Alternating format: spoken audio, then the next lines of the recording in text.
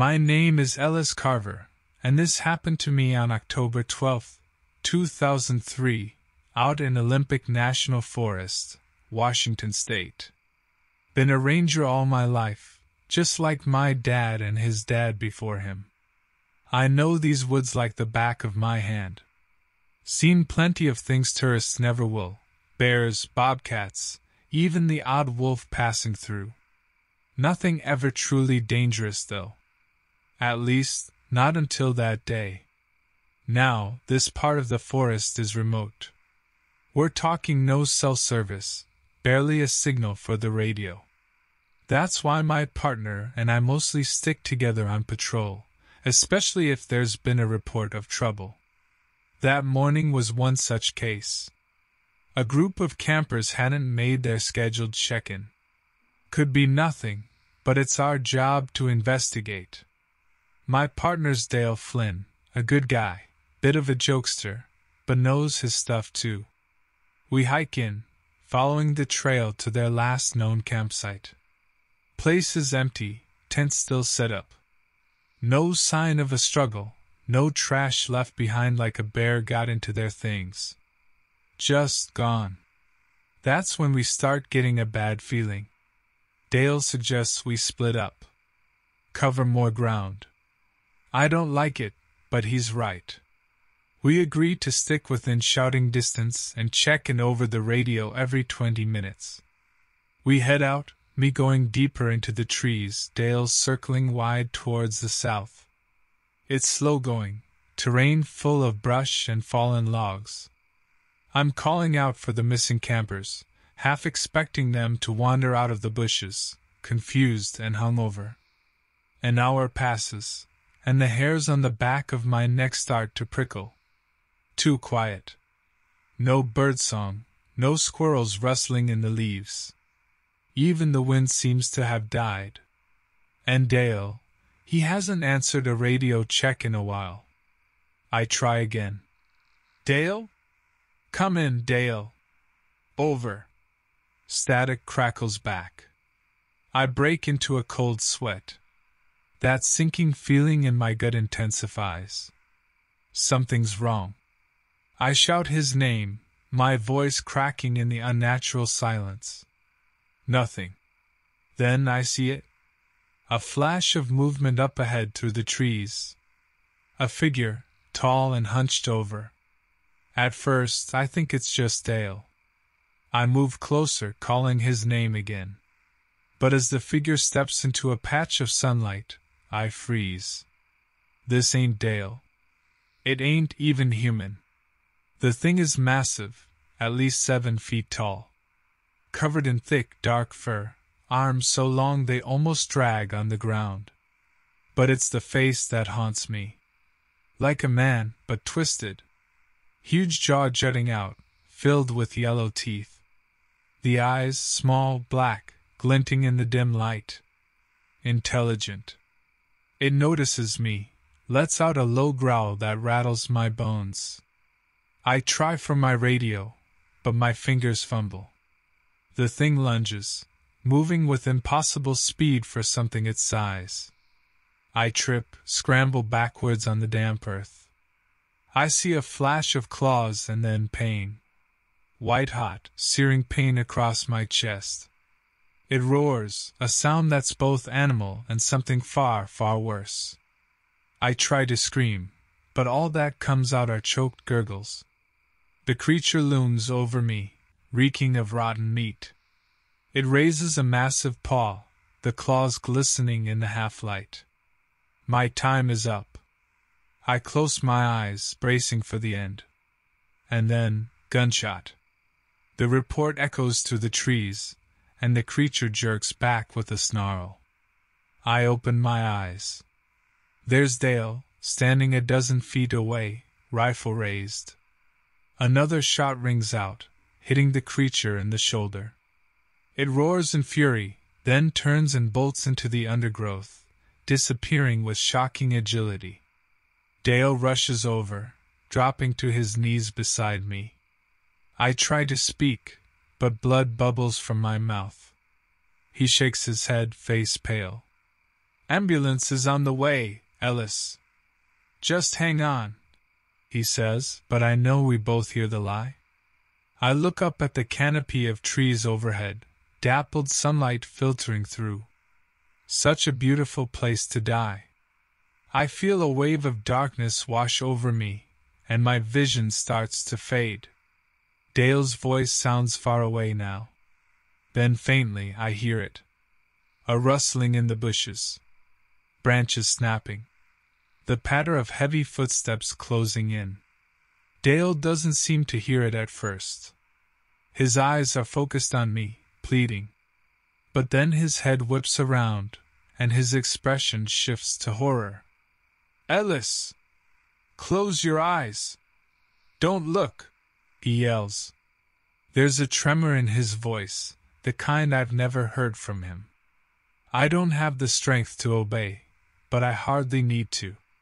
The creature bursts out of the undergrowth, a blur of fury. It doesn't go for me, though. Dale fires his rifle again, a desperate shot that goes wide as the creature barrels into him. They hit the ground with a sickening thud, Dale's scream cutting short. It's a blur of fur and teeth and blood. Dale thrashes, manages to throw a punch, but it's like a mosquito against a buffalo. The creature raises him off the ground one-handed, then slams him against a tree. There's the sound of bones snapping, and Dale goes limp, eyes wide and staring at nothing. Pure animal instinct kicks in then. No thought, just move. I push myself up, the pain in my chest beyond description. The creature is occupied, ripping and tearing at Dale's lifeless body. I stumble a couple of steps, reaching for my pistol where it fell, then I'm falling. My legs give out.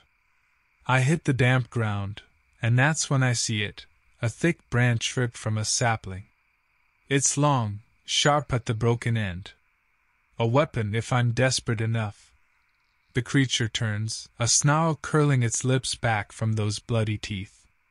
It sees me, registers that I'm still a threat. Or maybe it just wants more. I know I have seconds, maybe less. It charges, a terrifying sight. But I'm not helpless anymore.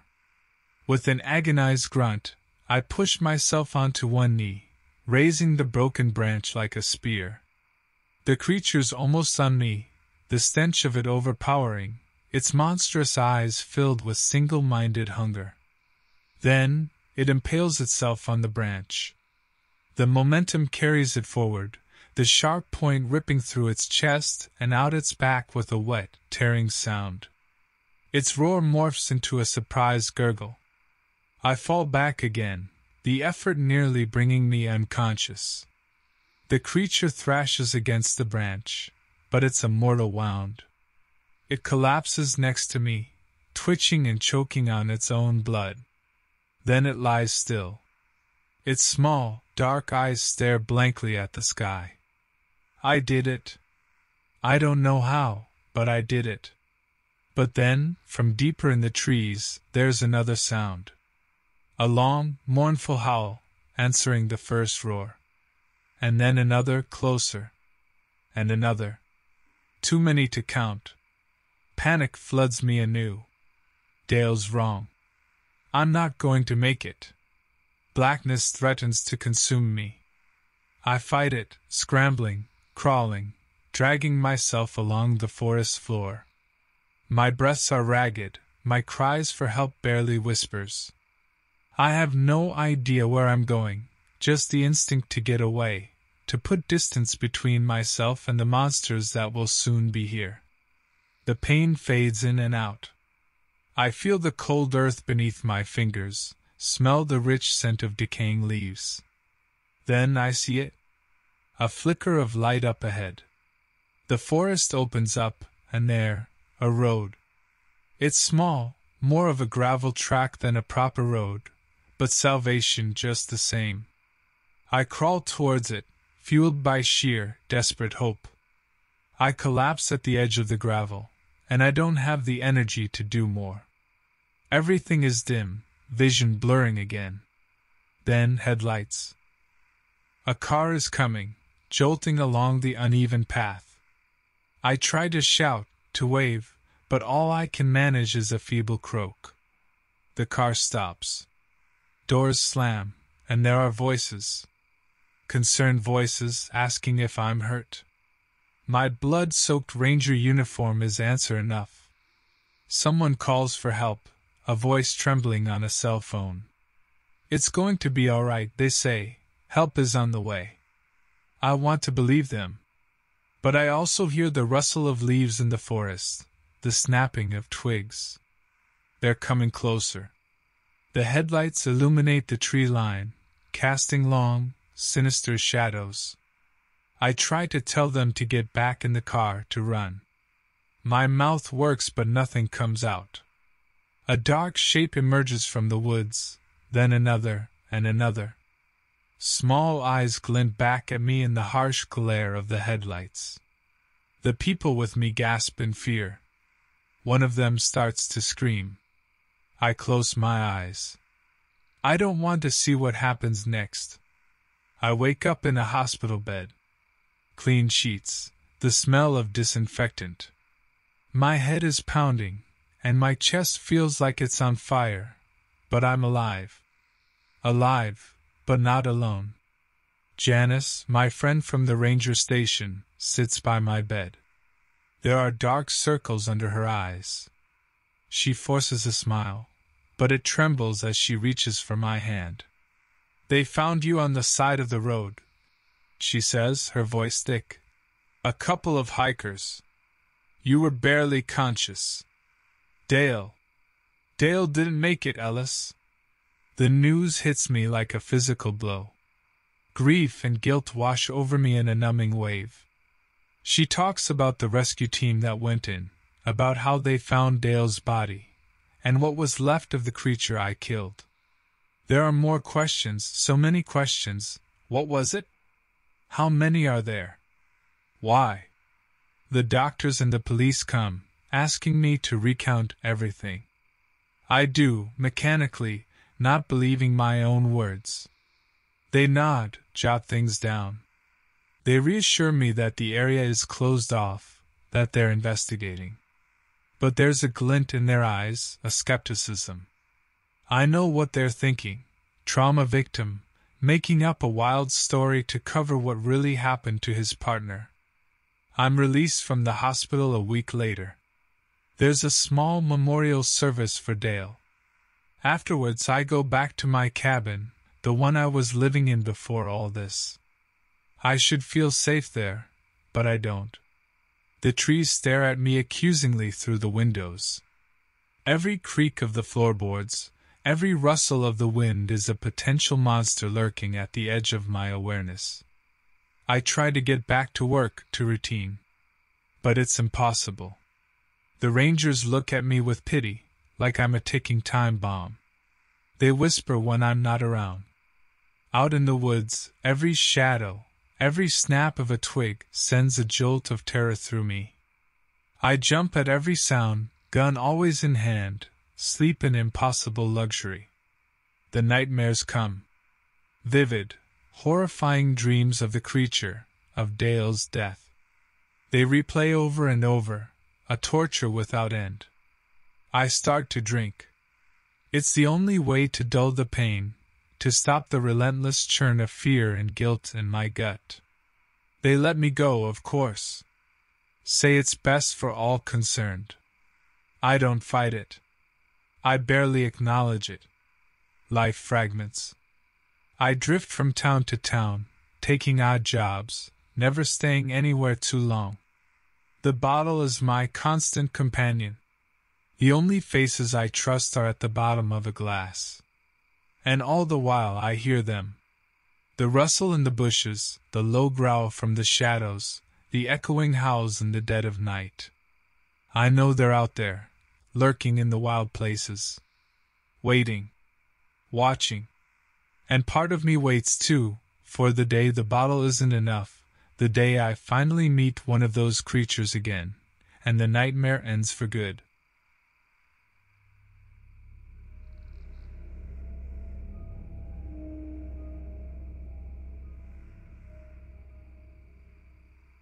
My name is Rowan Hayes, and this happened to me on July 26, 1995. I was a ranger in Great Smoky Mountains National Park, Tennessee. Grew up round here, know these woods better than my own backyard. But nothing prepared me for what I saw that day. Me and my partner, Cal Whitaker, were on a routine patrol. It had been a hot, muggy summer, more bear sightings than usual. We were following up on a report from some hikers, said they saw a cub on the trail, no sign of its mama. Now, that's a cause for concern, could mean the mother was hurt or killed, leaving an orphan cub vulnerable. Or worse, the mama was still around and protective. Cal was a bit of a hothead, always itching for action. I'm the cautious type, figure it's what's kept me alive this long.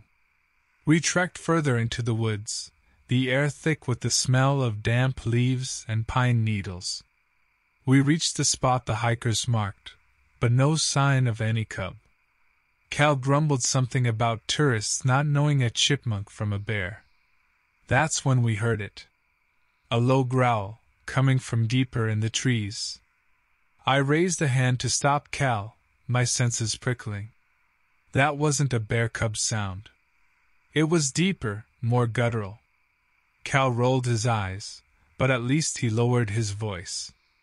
"Big bear, you think?" he whispered, a touch of excitement creeping in. I didn't answer. Whatever was in there, it didn't feel right. We moved forward slowly, guns ready. The undergrowth thickened, making every step a struggle. The growling grew louder, interspersed with a strange clicking sound, like branches snapping. Then we see it. Clearing ahead. And in the clearing, something inhuman. It's crouched low to the ground, its back to us. Even at a distance, it looks huge, at least twice the size of any black bear I've ever seen. Its skin is bare and wrinkled, a sickly grayish color. Its limbs are too long, ending in bony hands with long, curved claws. But it's the head that sends a chill down my spine. Massive, bald, with a long protruding snout and a gaping jaw lined with jagged teeth. And those eyes, small, black, and glinting with a chilling intelligence. Something ain't right about this creature, something that makes the hair on my neck stand on end. And then it smells us. It whirls around with breathtaking speed, its eyes locking onto us. Cal gasps, raises his rifle, and fires. The creature lets out a deafening roar, a sound that's both animal and something far, far worse. But the bullet seems to do little more than annoy it. I react on instinct. "Run!" I shout at Cal, already turning and sprinting back towards the trail. I hear him pounding behind me, the creature's roars shaking the trees. It's gaining on us, its long legs making it terrifyingly fast, the snapping of branches growing closer with each passing second. And then Cal screams. A horrible, gurgling scream that cuts off suddenly. I don't dare look back. Panic fuels me. I burst free from the tree line and onto the trail. I run until my lungs burn, until my legs threaten to give out. I risk a glance over my shoulder, nothing but the thick, green wall of trees. Yet the roars continue, moving away, growing fainter.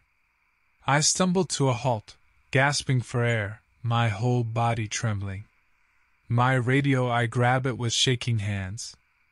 I manage to call for backup, my voice ragged and choked. Words spill out: giant creature, attacked Cal, unknown location. It sounds insane, even to my own ears. They find me an hour later, collapsed against a tree. They find what's left of Cal a few miles deeper into the woods. It's bad. Not something I can ever forget. The thing tore him apart. It didn't even eat him, just left him there, like some kind of twisted message. The aftermath is a blur.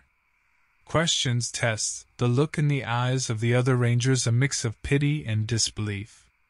They searched the woods for days, find no trace of the creature. The higher-ups chalk it up to a bear attack. Maybe a poacher got to Cal and the bear scavenged the remains. Easier to believe that than the horrifying truth I saw out there. I tried to go back to work, to pretend everything was normal. But it wasn't. The woods, they felt different.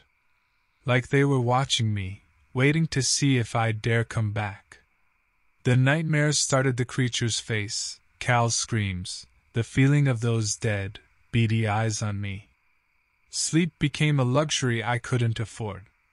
I quit the park service a few months later. Couldn't handle being out there anymore. Drifted for a while, trying to bury the memories, but they always clawed their way back to the surface. Took some odd jobs, construction, security, stuff that kept me indoors, near people. Never went near a stretch of woods unless I absolutely had to. A few years back I heard whispers. Other disappearances, other sightings, in other parks. Descriptions that matched that damn thing down to the chilling detail. They dismiss it. Animal attacks, feral humans, anything but the monstrous truth. Maybe I should have kept my mouth shut that day, let them write it off as some freak accident. At least Cal's death would have meant something, a warning taken seriously. But here's the thing, folks, it's out there. And there might be more of them. Whatever the hell it is, it's something old, something unnatural. And God help anyone else who crosses its path.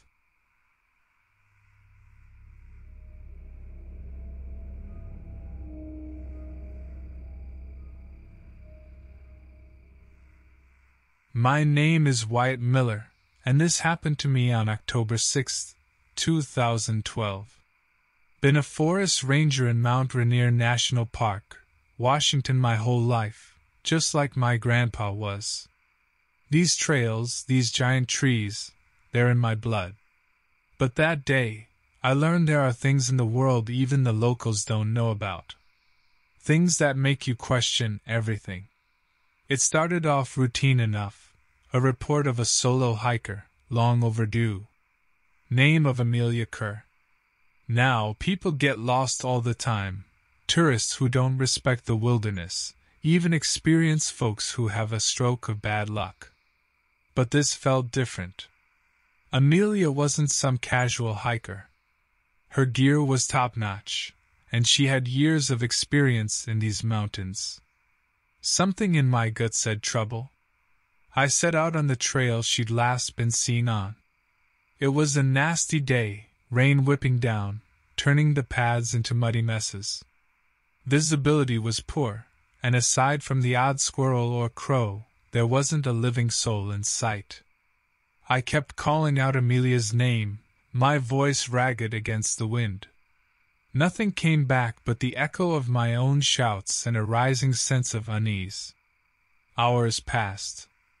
I was soaked to the bone, starting to lose hope. That's when I found it, a patch of broken ferns off the trail, freshly disturbed. Then, a few yards further, a smear of blood on a tree trunk, dark against the wet bark. My heart hammered in my chest. I knelt down, touched the blood, still tacky, not too old. Something was wrong. Real wrong. I drew my gun, moving slower now, eyes darting between the shadows. The rain made it hard to see, hard to hear anything above the pounding of my pulse. And then, there it was, a footprint. Not human, though. Much bigger, with long, clawed toes. A shiver ran down my spine. I followed the trail of prints as best I could, the rain washing some away. They led deeper into the woods, away from any trail I knew about. Adrenaline masked the exhaustion, and a sense of duty, stronger than fear, propelled me forward. I had to find Amelia, had to know what happened to her. The tracks went on for what felt like miles. The rain finally started to let up, but the fading light made things more treacherous. Then, up ahead, I saw a break in the trees. Not a clearing, more like a hollow. The trees circled round it, their branches skeletal against the darkening sky. And in the center, well, that's where the nightmare began. It looked like a cave at first. But as I got closer, I realized the dark opening wasn't rock. It was more like skin. Smooth, leathery, and mottled gray, with a faint, sickening pulse. My mind refused to process what I was seeing. And then came the smell, rotting meat, mixed with something fouler, something that pricked at some primal part of my brain. Before I could back away, the ground beneath my feet rumbled. The skin-like cave thing trembled, and then a slit ripped open an eye, milky white and the size of a dinner plate. It blinked, fixing me in its gaze. And that's when the creature emerged. God, I wish I hadn't seen it. Wish I could erase it from my memory. It was twice my height, all gnarled limbs and rippling muscle. Its skin, I told you, cave-like, with pulsing veins beneath the surface. The head was small for its body, bald and elongated, with a mouth that split far too wide, filled with rows of needle-like teeth.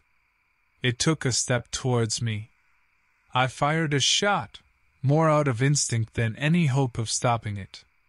The creature let out a roar that split the air, a mix of animal shriek and something far worse, something that made my bones vibrate. But it didn't slow down. I turned and ran. Blind panic took over. I scrambled through soaking undergrowth, branches whipping at my face, the creature's roars echoing behind me. I fumbled for my radio, trying to call for backup even as I knew it was useless. Help! I choked out, voice thick with terror. Unknown creature requesting immediate. The transmission cut out, filled with nothing but static. I looked up and saw the thing barreling towards me, its claws tearing through saplings like tissue paper. In that moment I knew it was over. And then, a different sound split the air, another gunshot. The creature faltered, a pained growl ripping from its throat. I risked a look back and saw it, another ranger uniform emerging from the trees, a rifle aimed steady. It was Harper, a grizzled old veteran who knew these woods as well as I did. Harper fired again. I saw the bullets hit their mark, but they did little more than annoy the creature. It lunged at him. I screamed Harper's name, but he didn't falter. He fired again and again, providing a distraction, buying me precious seconds. I scrambled to my feet, my mind kicking back in. I remembered the clearing I'd seen earlier. If I could just lead the creature there, out of the dense forest. I took off running again, shouting over my shoulder for Harper to follow me. I heard Harper pounding behind me, his labored breathing mixing with the creature's enraged bellows. The clearing seemed an eternity away, every root and rock a potential death trap. My legs screamed, lungs burned, but I kept running, fueled by desperation. Finally, the trees thinned, and there it was, the open space. I burst into the clearing, scrambling towards its center. Behind me, the creature erupted from the tree line. For one awful moment, it seemed poised to bound after me. But then it stopped short, just at the edge of the clearing. It paced back and forth, letting out frustrated roars, but it didn't cross the invisible line. Harper stumbled into the clearing behind me, face pale. "What the hell is that thing?" he gasped. I shook my head, barely able to catch my breath. "I don't know." I looked around desperately. There had to be something, a clue about why the creature wouldn't enter the open space. And then I noticed it, the bones. Scattered all around the clearing were piles of them, animal bones, old and weathered. Deer, elk, maybe even something bigger. It was like a graveyard, a macabre boneyard hidden deep in the heart of the forest. "That's it," I said, the realization hitting me. "It can't come out into the open. Something about this place." Harper looked around as if seeing the clearing for the first time. "A sacred site, maybe?" He sounded skeptical, but desperate. It was our only chance. I raised my rifle, taking aim at the creature. I fired, aiming not to kill, but to drive it deeper into the clearing. The bullet struck its shoulder, and it recoiled with a furious roar. We kept firing, a desperate symphony of gunshots echoing around the clearing, forcing the creature back with each hit. As it retreated, panic turned to something akin to cunning. It circled the boneyard, searching for an opening, but there was none. The clearing had become its prison. And with each passing moment, its roars grew less angry, more a low, mournful growl. Finally, it slumped to the ground in the center of the clearing, surrounded by the bones. Whether it was giving up, or dying some slow death from our bullets, I didn't know. All I knew was that the immediate danger had passed. We approached cautiously, weapons still raised. Up close, the creature was even more horrifying. Its skin pulsed with some internal rhythm, and the milky eye still tracked our movements. Harper knelt beside me, his face a mask of disgust and grudging respect. "Guess we'll wait for backup here," I said, though I wasn't sure who we'd even call for this kind of thing. "Wait for them to find what?" Harper asked grimly, gesturing at the creature. "Whatever this is, they'll cover it up. Say it was a bear attack, a hoax." He was right. The world wasn't ready for the truth of what lurked in its hidden corners. A part of me wanted to forget it too, to pretend this had been a nightmare. But the other part, the part that was a ranger, sworn to protect these woods, knew we couldn't let it go. We waited as darkness fell. The creature didn't move, its growls fading into ragged breaths. When the first flashlights cut through the gloom, it wasn't backup I'd radioed. It was the elders, the old-timers from the nearby reservation. News traveled fast in these parts, especially news this strange. They came in force, faces stoic in the flickering light. They moved around the clearing, their chanting a low hum in the night air. They recognized this place. An elder, a woman with eyes as deep as the forest pools, came to stand before us. "This place is sacred, a place of balance," she said, her voice rough with age. "The creature, it was drawn here, bound here by old forces." She looked at the creature with a mix of pity and revulsion. "It will stay. Cannot leave now. But it should not have been disturbed. The balance is fragile." And then it happened. The creature let out one final, rattling gasp. Its milky eye rolled upwards, and then it was still. The pulsing under its skin ceased. It was dead. The elders nodded solemnly. One of them produced a pouch, scattering dust from it over the creature's body. It shimmered in the flashlight beams, and then the corpse began to sink into the earth. Within minutes there was no trace of it, no blood, no bones, just the damp forest floor littered with fall leaves. "It is done," the elder woman said. She glanced between Harper and me. "You will remember nothing of this." Her voice held no threat, only the quiet authority of someone stating a simple, immutable fact. My mind rebelled. I wanted to argue, to demand an explanation. But even as the thought formed, it faded, replaced by a deep weariness. Harper was already lowering his rifle, a confused frown on his face. We didn't speak on the walk back. The elders vanished into the night, leaving an unsettling silence behind them.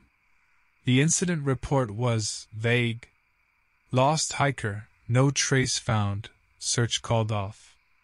Amelia Kerr joined the ranks of the missing, her fate swallowed by the vastness of the wilderness.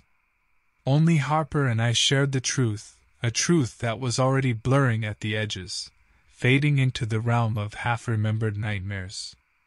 And the nightmares did come. Horrible, vivid dreams of the creature, the charnel house clearing. I left Mount Rainier soon after.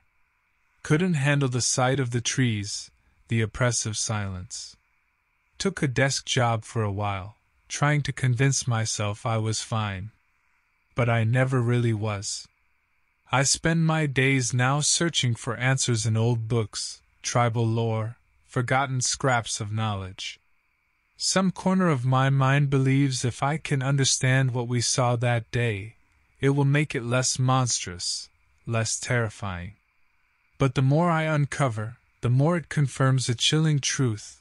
There are forces at play in the world that defy explanation, creatures that exist in the shadows, content to remain unseen, until they aren't.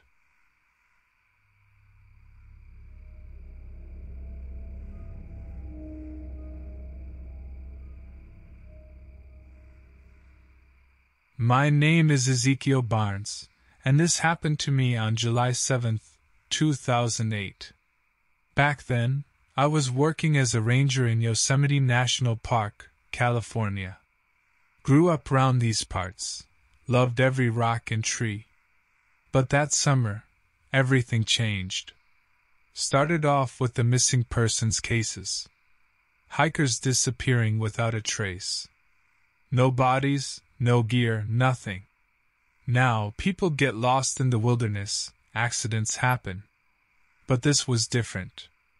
Too many disappearances clustered all around the same area, an old, rarely used trail leading to a place called Grizzly Flats. It was remote territory, the kind of place only experienced folks would even attempt. Something prickled at the back of my neck. I grew up on local legends, tales of things lurking in the deep woods. I'd always dismissed them as campfire stories. Yet, here I was, with a gnawing sense that the disappearances weren't just bad luck.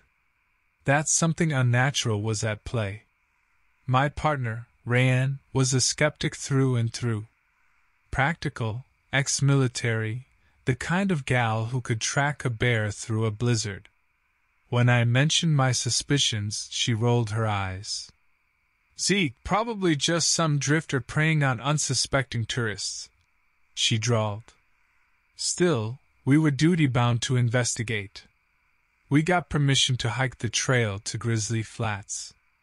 Armed to the teeth, sure, but that was standard protocol when venturing into the deep backcountry. Started off bright and early, the air crisp and the birds singing. Classic Sierra Nevada morning. For the first few miles, the trail was well maintained, the scenery breathtaking. Rayanne and I fell into a comfortable rhythm, old partners with a quiet understanding. "Might be a long shot, but keep an eye out for any homeless camps," Rayanne muttered, scanning the undergrowth. "We clear those out when we find 'em, but they keep popping up." We pushed onwards. Then, around midday, something shifted. The air seemed to grow thicker. Birds stopped singing. Even the usual breeze rustling through the pines died down. A prickle of unease ran down my spine. Rayanne looked back at me, a frown creasing her brow. "You feel that?" she asked. I nodded. "Something's off." And then we saw it, the first sign we weren't alone. A deer carcass, strung up high on a tree branch. Not the work of any mountain lion I'd ever seen. The bones were stripped clean, the wounds ragged, and some of those teeth marks, those weren't any animal I recognized. Rayanne and I exchanged a grim look. No drifters did this. We drew our weapons, proceeding with even more caution now. The silence was unnerving, broken only by the crunch of our boots on the parched earth. We reached a fork in the trail. One arm continued up towards Grizzly Flats. The other, well, it disappeared into a wall of dense foliage. "Let's check it out," Rayanne murmured. "Might be a hidden camp." She took the lead, slicing through the undergrowth with a machete. I followed close behind, trying to ignore the sinking feeling in my gut. The makeshift tunnel opened onto a small clearing. But it wasn't a camp.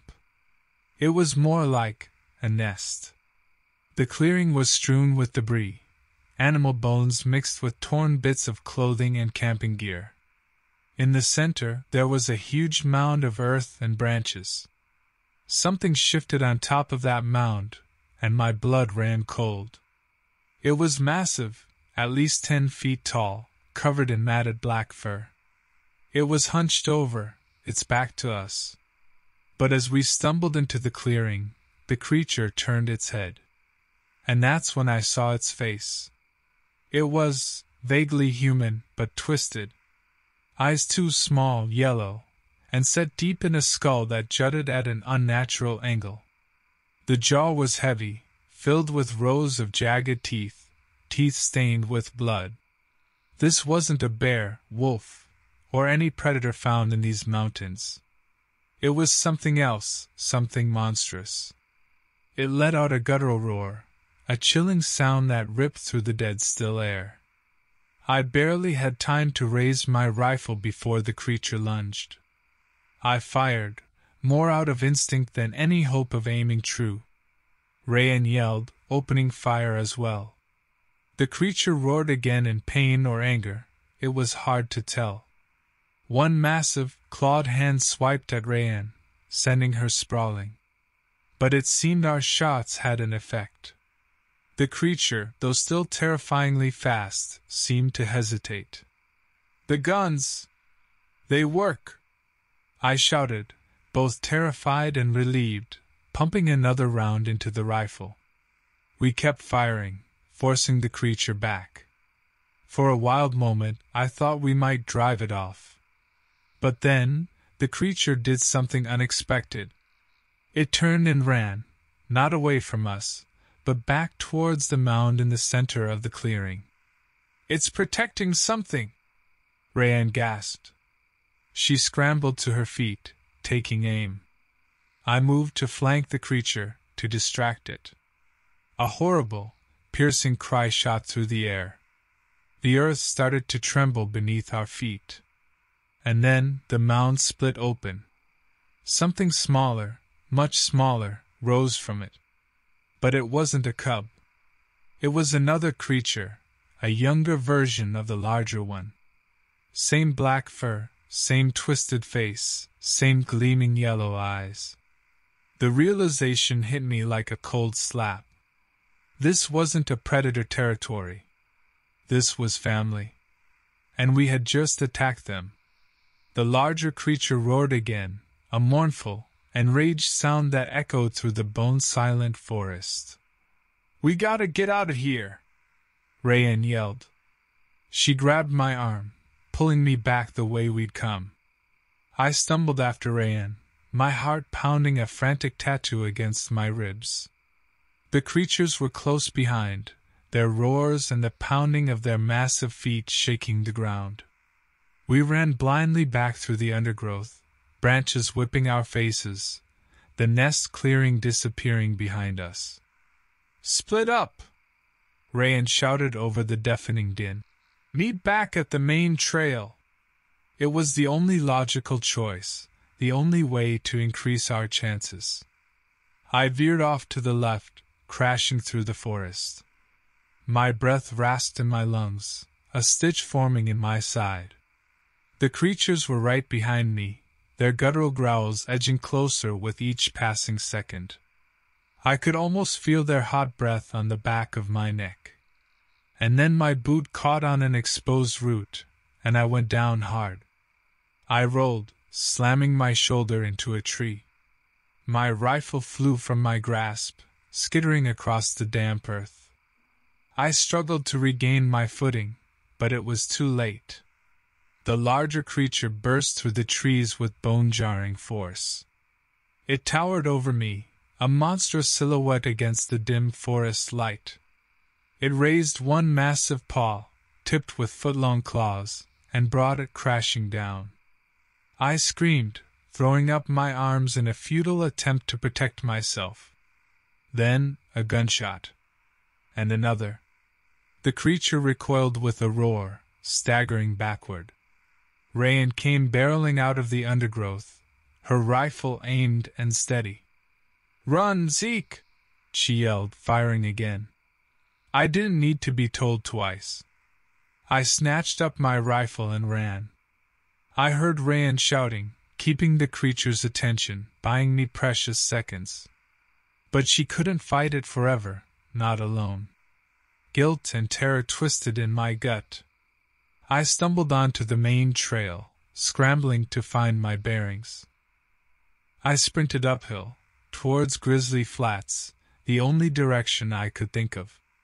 Behind me, the creature's roars faded, replaced by another sound, a choked scream, cut short.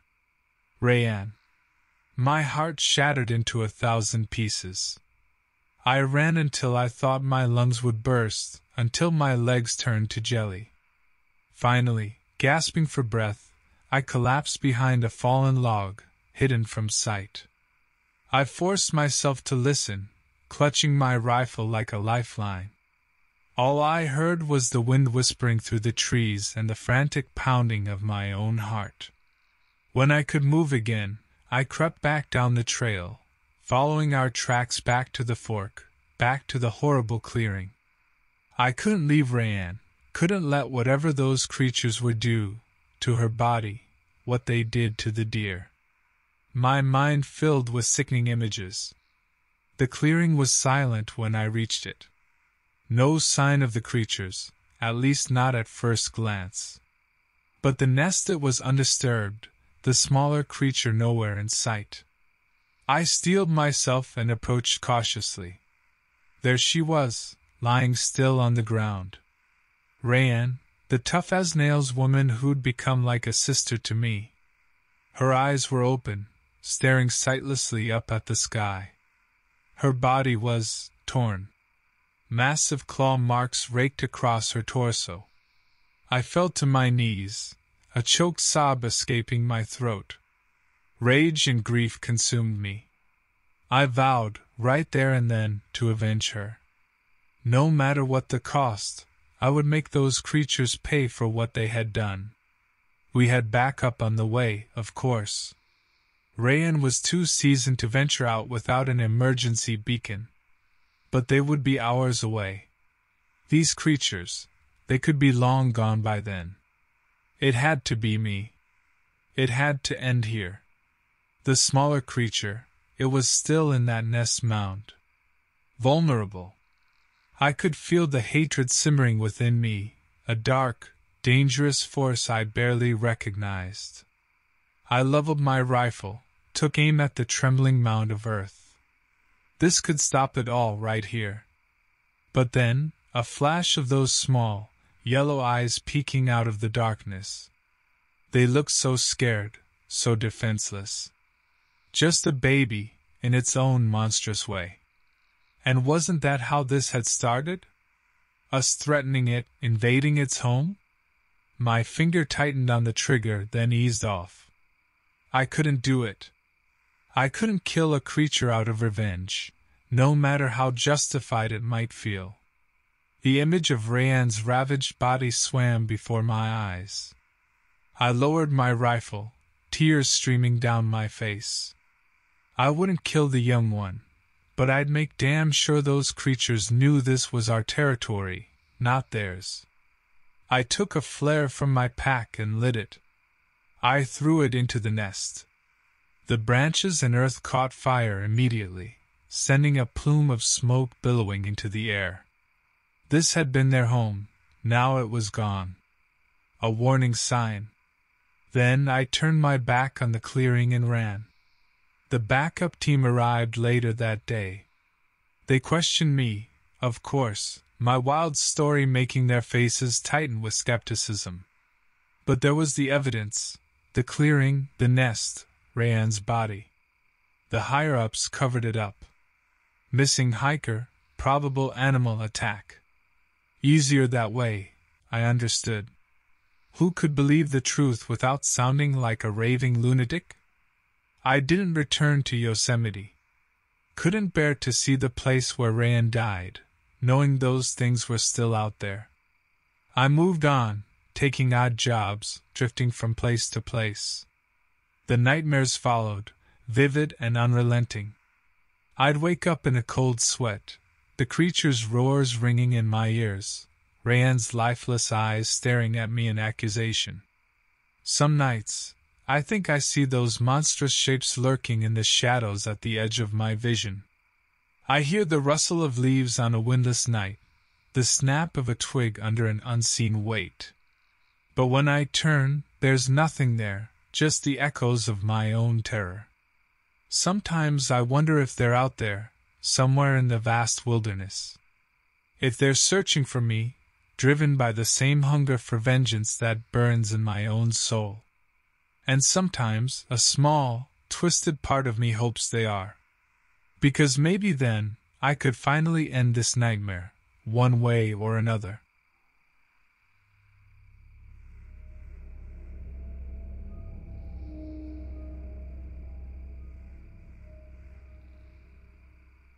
My name is Rowan Ellis, and this happened to me on June 12, 1997. While on patrol in Big Bend National Park, Texas. Rugged as hell down there, the kind of place that makes a man feel small. I'd been a park ranger for most of my adult life, and I thought I'd seen it all, lost hikers, the odd flash flood, even a tussle with a bear or two. But this was something else entirely. It started with a radio call from dispatch. A couple reported a strange sighting on the South Rim Trail, a large, bipedal creature not matching any local wildlife. They'd hightailed it out of there, understandably shaken. Protocol demanded I check it out, despite the absurdity of the report. Bigfoot in Big Bend, huh? I chuckled to myself as I set off towards the trailhead. But somewhere deep down, a sliver of unease crept in. I reached the South Rim Trail in the late afternoon. The sun beat down with a vengeance, baking the desert landscape. I scanned the area, no sign of the panicked couple, no fresh footprints aside from my own. Just the vast, empty beauty of the Chihuahuan Desert stretching out before me. I decided to hike a short way down the trail, just in case. First half-mile was uneventful. Then, amidst the rocks and scrub brush, I saw it, a footprint. Massive, at least twice the size of my own boot, with long, clawed toes. A jolt of adrenaline shot through me. That was no bear, and certainly no hoaxer. Whatever made that track was real, and it was big. I followed the trail of prints, my heart pounding a steady rhythm in my chest. They led off the main path, towards a narrow, winding canyon. The sun was dipping lower, casting long, eerie shadows. Logically, I should have radioed for backup, turned around. But a stubborn determination fueled my steps. I had to see what made those tracks, had to prove to myself it was just some oversized critter, not the stuff of campfire legends. The canyon walls closed in around me, the air growing stiflingly still. The only sound was the crunch of my boots on gravel and the distant screech of a hawk. The prints continued deeper in. Then I rounded a bend, and my breath hitched in my throat. There, in a rocky clearing about 20 yards ahead, stood the creature.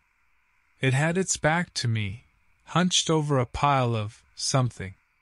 Even from a distance, its sheer size sent a chill down my spine. My first coherent thought was bear, but bigger, much bigger than any grizzly I'd ever encountered. Then the creature turned its head, as if sensing my presence. My blood ran cold. This was no bear. Its head was huge, bald, and human. Its face elongated, ending in a protruding snout filled with jagged teeth. And those eyes, small, black, and glinting with a chilling intelligence. In that moment, time seemed to slow down. The creature straightened, rising to its full height. A guttural growl rumbled in its chest. And it stood well over 8 feet tall, covered in a coarse, dark brown fur. Every instinct screamed at me to run, but my feet felt rooted to the spot. It was like staring into something primeval, something that defied reason. Then it charged.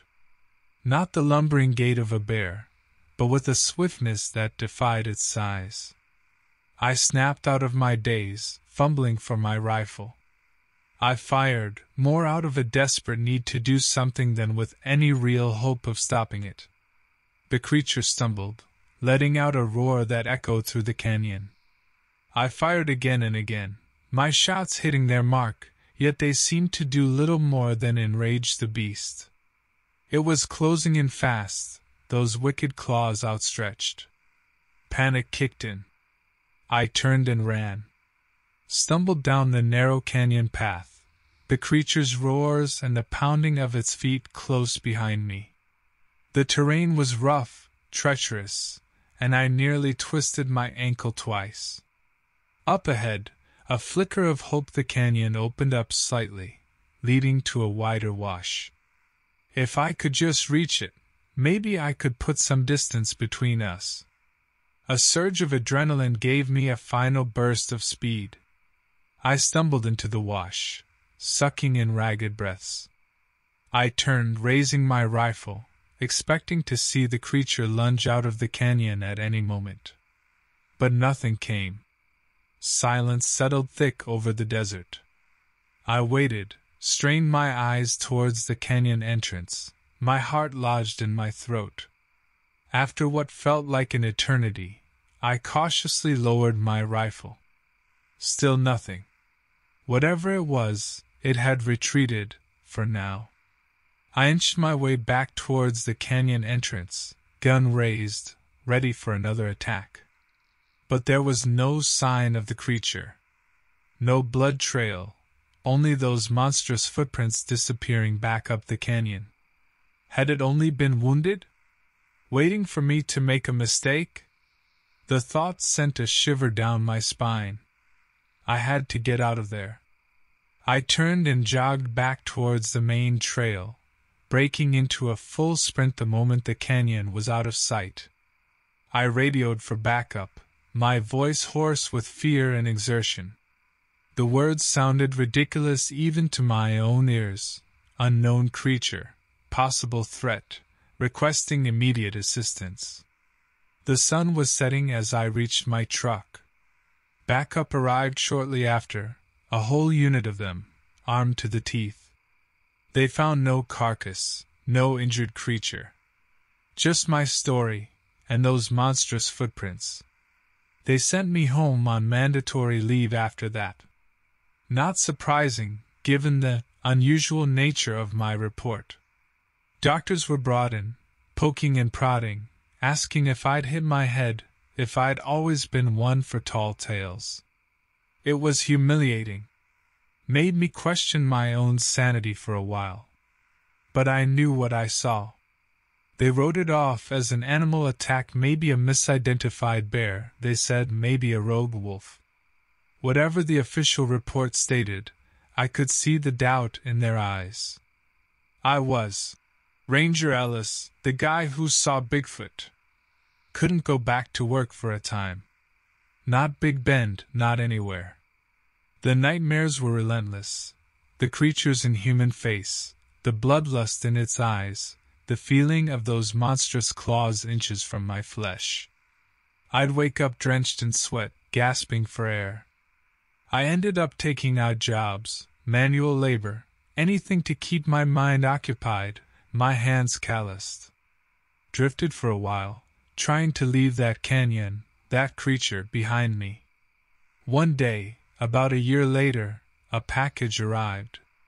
No return address, just my name scrawled on it. Inside was a newspaper clipping and a note. The clipping was from a local rag up in Wyoming, reporting a string of missing persons around Yellowstone Park. The note was short, written in a shaky hand. "They're spreading. It wasn't just you." My blood turned to ice. The Yellowstone disappearances had made national news, but the theories were the usual: animal attacks, inexperienced hikers, bad luck. But this note, it was confirmation that I was right all along. Those creatures weren't isolated, and the official cover-ups were only going to help them thrive. And in that moment, something shifted inside me. The fear and helplessness were still there, but they were outweighed by a burning anger. These creatures had preyed on innocent people, hikers, campers, maybe others who, like me, saw a glimpse of the truth and were dismissed as crazy. Those creatures were a danger, a cancer on the wild places that were supposed to be safe. They needed to be stopped. I wouldn't let others suffer the same way I had. I cashed out my meager savings, bought a heavy-duty truck, outfitted it for long-term off-grid living. The plan was simple, as insane as it sounded. I'd follow the disappearances, track those things down, document them, gather proof. I couldn't kill them, but maybe I could expose them, warn people. I had the skills, the woodsman's intuition. I'd spent years surviving in the backcountry. Now I'd become the hunter instead of the hunted. It was a desperate, possibly suicidal plan. But sitting back, doing nothing while people vanished into the wilderness, I couldn't live with that choice, not anymore. The next day, I loaded up my truck and hit the road, heading north. Wyoming was the first stop, but I knew it wouldn't be the last. My quest, if you could call it that, had begun. And it wouldn't end until the truth was out there, or I was dead. One or the other. My journey took me to the remote corners of America. I followed rumors and reports of strange sightings, venturing into places most people avoided: deep forests, desolate swamps, rugged mountain ranges. Locals often looked at me like I was mad. Some had their own stories, whispered around campfires, about things lurking in the shadows. But most dismissed me as another Bigfoot nut, a conspiracy theorist chasing shadows. I kept meticulous records, every footprint, every torn-up campsite, every eerie howl in the night. My truck became a mobile command center, crammed with maps, field guides, and enough firepower to start a small war. With each new clue, a pattern started to emerge. The attacks were sporadic but escalating. These creatures were intelligent, adaptable. They were learning. I came face to face with them 3 more times over the years. Once in the dense redwood forests of Northern California, once in the alligator-infested swamps of the Everglades, and lastly, in an abandoned mining town deep in the Alaskan wilderness. Each encounter was harrowing, pushing me to the breaking point. Each time, I barely escaped with my life. News of my crusade leaked out into certain circles. I became a sort of shadowy figure, part boogeyman, part folk hero, amongst those who believed there were more things out there than met the eye. A few even contacted me with their own stories, tips, sometimes pleas for help. One such message was from a woman named Sarah, her voice trembling on the voicemail she left. Sarah's brother, an avid hiker named Ethan, went missing in the Olympic National Forest in Washington state. The official search was called off, but Sarah refused to give up hope. She'd heard whispers about my work, my reputation. Begged me to come, to try where others had failed. Something in her desperation sparked a flicker of recognition. The Olympic Peninsula, dense old-growth forests, remote trails. It fit the pattern. And if there was a chance Ethan was still alive, a chance those creatures held him.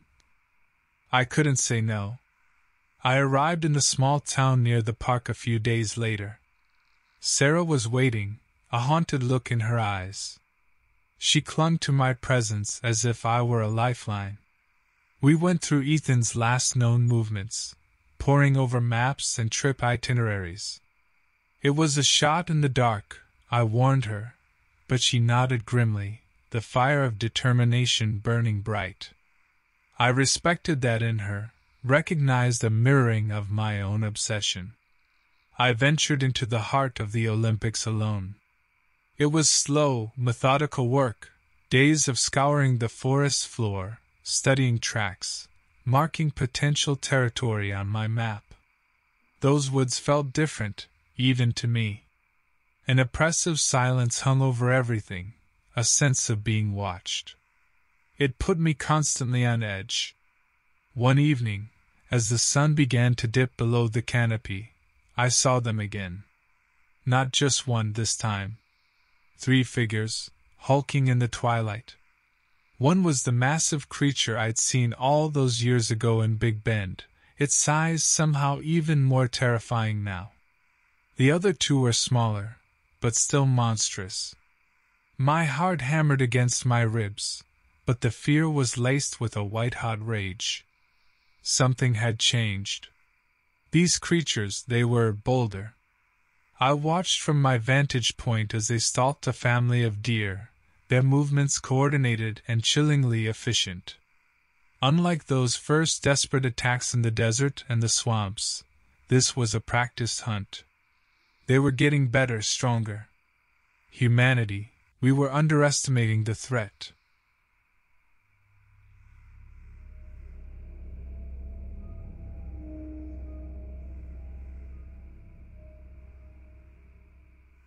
My name's Kate Warren, and this happened to me on October 17th, 2014, deep in the heart of the Great Smoky Mountains National Park. Been working these woods my whole life, just like my pappy before me. Knew them trails like the back of my hand, thought nothing could surprise me anymore. Guess I was wrong about that. It began with a missing persons case.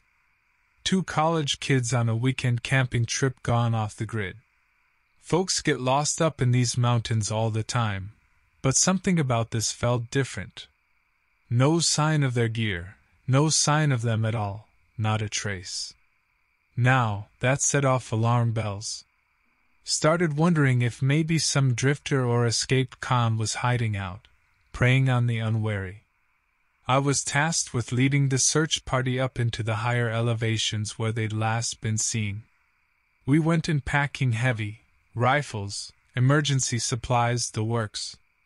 Wasn't expecting to find some Boy Scouts out for a casual hike. The woods felt heavy, air thick even for autumn. Team was on edge too, a sense that we weren't alone out there. We made camp that night in a narrow valley, intending to continue the search at daybreak.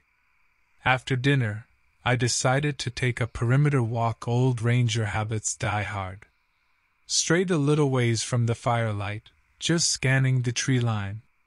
That's when I heard it, a rustling sound, then a low, guttural growl. It made the hair on the back of my neck stand on end. Wasn't no animal I recognized. Back at camp, everyone was asleep. It was probably nothing, I told myself. Probably some half-starved coyote. Yet I couldn't shake the feeling of being watched. I spent the rest of the night listening to the symphony of crickets punctuated by the occasional snap of a branch, the hoot of an owl, and something else. Something that sounded far too big, far too close for comfort.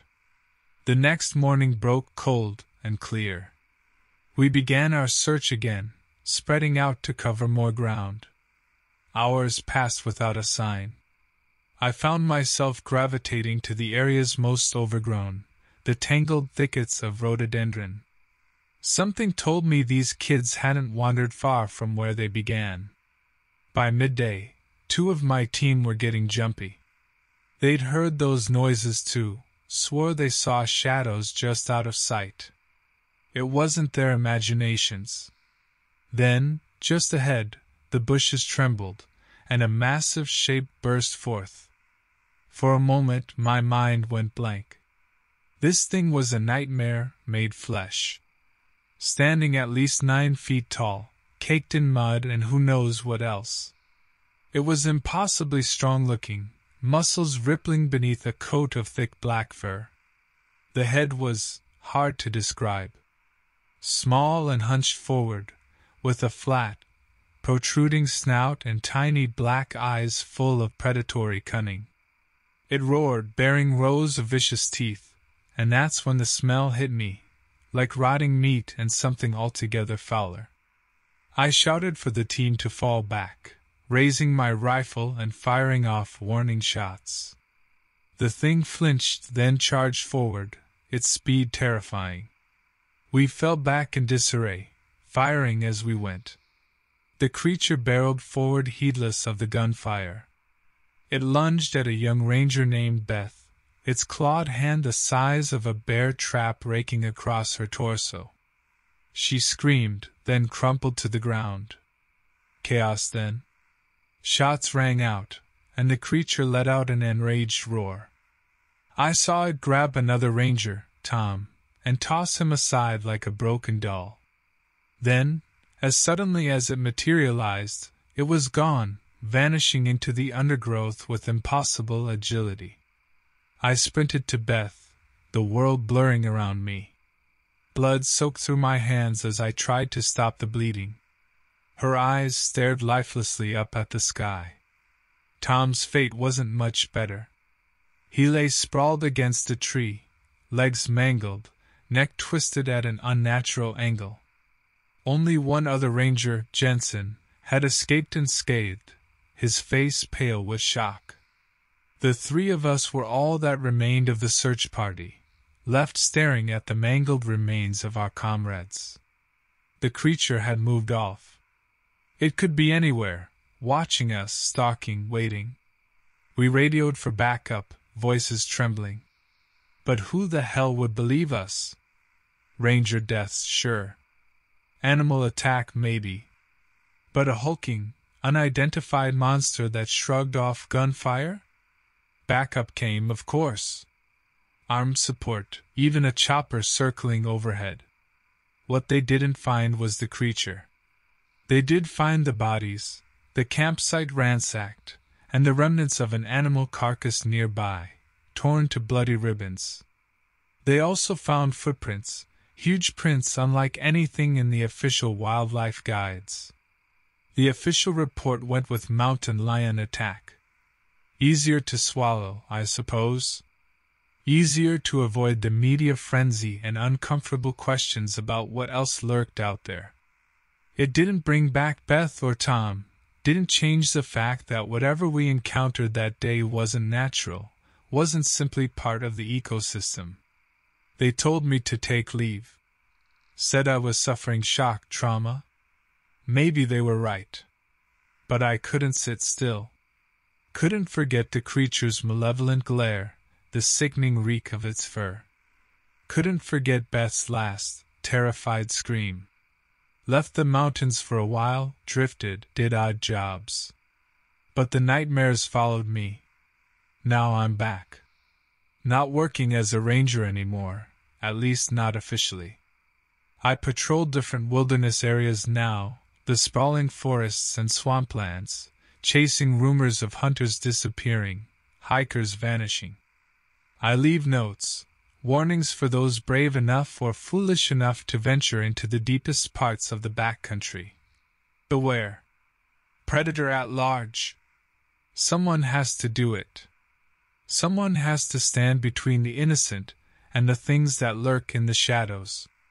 It's a lonely existence, a thankless one. And one of these days, that creature or one of its kin will find me again. I know that, accept that.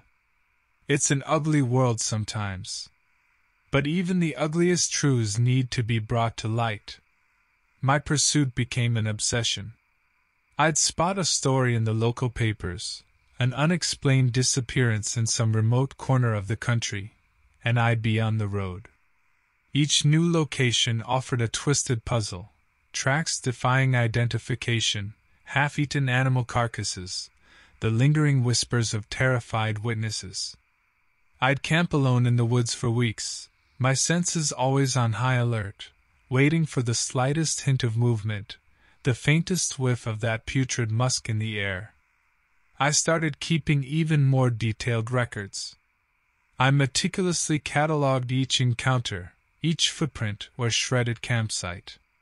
Cross-referenced the sightings, mapped likely hunting ranges. Those creatures weren't random. There were patterns emerging, a preference for dense, old-growth forest, a tendency to stick to the fringes of civilization. They were intelligent, adaptable, and they were becoming bolder. The obsession came at a cost. Relationships unraveled. Anyone who stuck around long enough saw the haunted look in my eyes, the way I'd jump at every creaking floorboard. My savings dwindled, replaced by a collection of worn trail boots, battered binoculars, and a shotgun that rarely left my side. Didn't matter. This was bigger than any one person. One trail led north, way up into the isolated forests along the U.S.-Canadian border. There, I befriended a wiry, weathered old trapper named Hank, one of the few who believed my outlandish tales. Hank swore he'd seen something monstrous up on the ridgeline above his cabin, something that snatched one of his traps clean off its chain, a trap that could hold a grizzly. We spent a week up in those woods, laying out extra traps, cameras, waiting for the creature to return. It did on the fourth night. But it wasn't alone. I woke to Hank's panicked shouts and gunfire ripping through the darkness. I scrambled out of my tent, sleet-fogged and disoriented. The clearing in front of Hank's cabin was a scene of utter chaos. Hank was slumped against the porch, already gone, his chest ripped open by monstrous claws. One of the creatures, the same massive brute I remembered from the Smokies, stood over his body, blood dripping from its fangs. It turned, pinning me in the glare of those beady, malevolent eyes. A younger, smaller creature flanked it, fur-dappled with Hank's fresh blood. Rage and grief ignited within me. This was personal now. I raised my rifle and fired, a desperate act of defiance. The bigger creature snarled, swiping a massive paw in my direction. I dove for cover, rolling behind the remains of Hank's woodshed. Splinters flew as the creature demolished the structure with brute force. I was pinned down, heart pounding like a war drum. Another gunshot.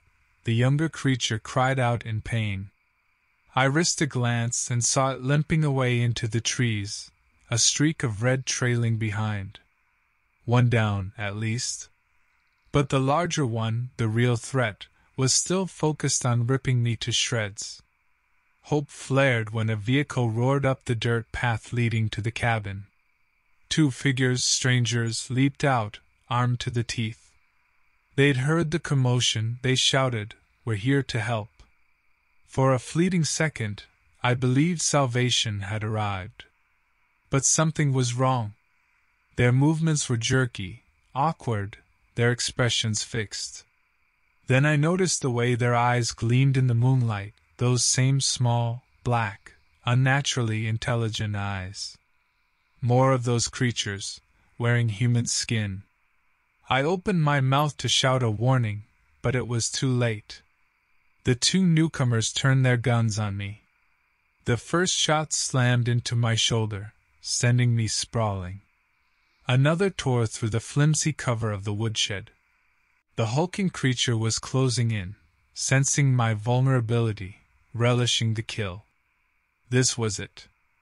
After all those years, all those solitary miles, it would end not with a hero's stand, but a desperate demise in this remote, blood-soaked clearing. Then, as if called from a nightmare, a new sound split the air. It started as a low rumble, rising to a deep, ground-shaking roar. Something dark and impossibly huge crashed through the tree-line. The creatures, including the one closing in on me, froze, confusion replacing their bloodlust. From the shadows emerged a bear, but a bear like none I'd ever seen. Twice the size of a grizzly, with a broad chest and claws the length of machetes. Its eyes blazed with not just animal fury, but a chilling, primal intelligence. It charged the creatures with a roar that rattled my bones. The bear was a blur of fur and teeth. One of the disguised creatures barely had time to raise its gun before the bear ripped it apart in a spray of blood. The other fled, scrambling for its truck. The monstrous creature that had stalked me, the killer of Beth and Tom, hesitated, then turned to face this new threat. What followed was a clash of titans. The bear and the creature tore into each other, the clearing shaking with the force of their blows. I scrambled to my feet, my wounded shoulder screaming in protest. The newcomer's truck sputtered to life, its tires spinning as it disappeared down the dirt track. I fumbled with my rifle, but the fight raged beyond my ability to intervene. This was their battle now, fought for reasons I couldn't fathom. And as quickly as it started, it was over. The creature, outmatched in sheer size and power, lay crumpled on the blood-soaked ground. The giant bear stood above it, breathing heavily, a fresh gash across its flank. It turned its massive head and looked directly at me. And in that moment, I felt a surge of understanding. This bear, this impossibly large protector of the wilds, it was connected to those creatures in a way I didn't grasp. Part of some ancient balance I was only beginning to glimpse. The bear lumbered away, disappearing back into the trees with the same eerie silence it had appeared from. I stood there shaking, the world tilted on its axis. As dawn spilled over the clearing, I saw the damage in stark light. Hank's lifeless form. The monstrous corpses, still unsettlingly human-like. The remnants of a battle that defied understanding. The aftermath is a blur. I made the call, gave the report filled with words like, "Bear attack, unknown assailants." More lies to cover up a truth too dangerous to tell. They buried Hank and cleaned up the clearing, sanitizing the scene into something explainable, something easy to forget. I continued to wander, following the trail of blood and whispers. That battle up north changed me. Now I'm not just a hunter, but a witness to a hidden world, a world where nature itself fights back against the crawling darkness. The quest isn't about killing those creatures anymore. It's about learning, about understanding the forces at play out there. And maybe, just maybe, finding a way for all of us, human and other, to survive together.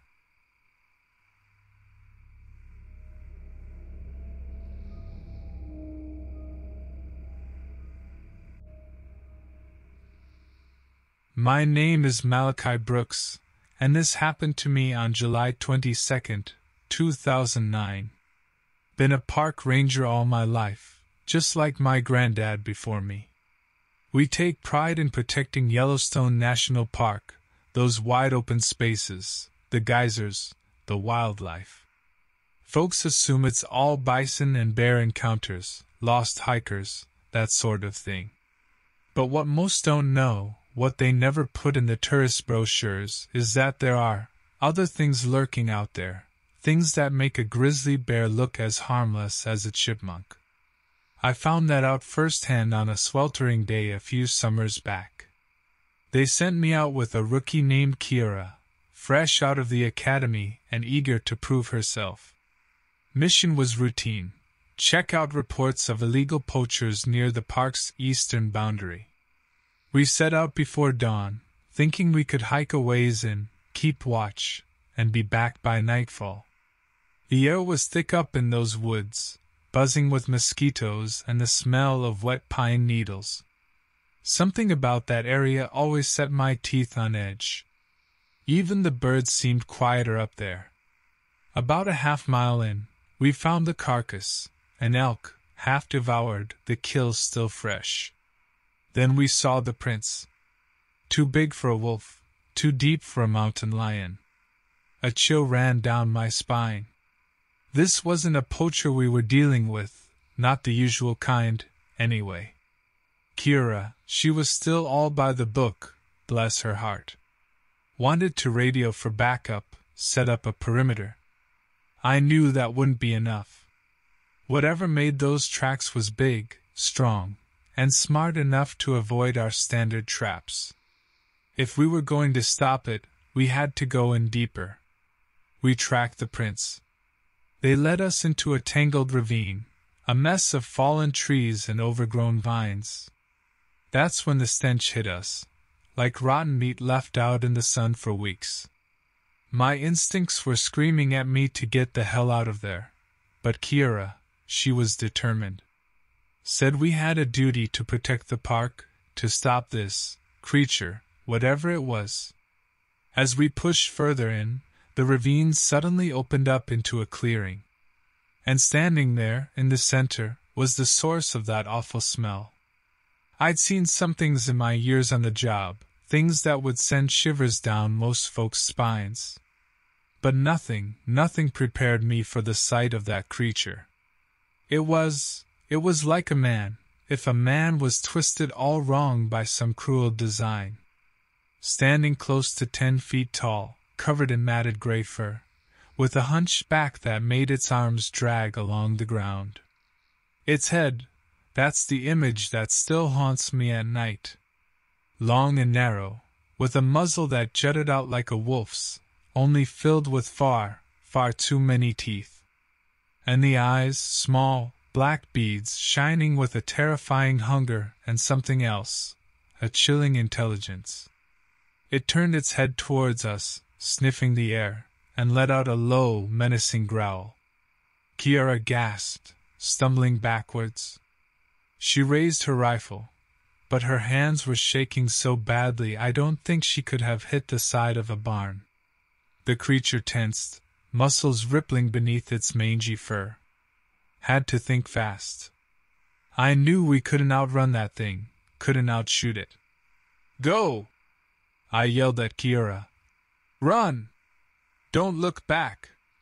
I didn't need to tell her twice. She sprinted back towards the ravine, the dry leaves crunching beneath her boots. Smart girl, knew she didn't stand a chance in a one-on-one against that monster. But now it had me in its sights. The creature lumbered forward, moving with surprising speed for its size. I fired my rifle, more to distract it, buy myself a few precious seconds, than with any hope of stopping it. The bullets smacked into its thick hide. It flinched but kept coming, a look of pure fury contorting its monstrous features. I flung the useless rifle aside and reached for my knife. Not the best weapon against a creature like that, but it was all I had. The thing closed in, the stink of its breath washing over me. I braced myself, waiting for the impact, the crushing blow, the sharp, searing pain. That's when a blur of brown fur shot past, slamming into the creature. I whirled around, scarcely believing my eyes. A wolf, a huge damn wolf, had leapt out of nowhere and latched itself onto the creature's leg. The wolf snapped and snarled, tearing at the creature's flesh. The creature roared in rage, swiping at the wolf with one of its massive claws. The wolf yelped and went rolling, but it had bought me a split second. Using that brief distraction, I scrambled backwards, searching frantically for some kind of advantage. A fallen tree lay nearby, its branches thick and sturdy. Desperation fueled me. Grabbing a hold of one of those branches, I hefted it with a grunt. The creature was back on its feet, flinging the injured wolf aside like a rag doll. The poor thing lay whimpering in the dirt. Now the creature focused its attention back on me. It rushed me.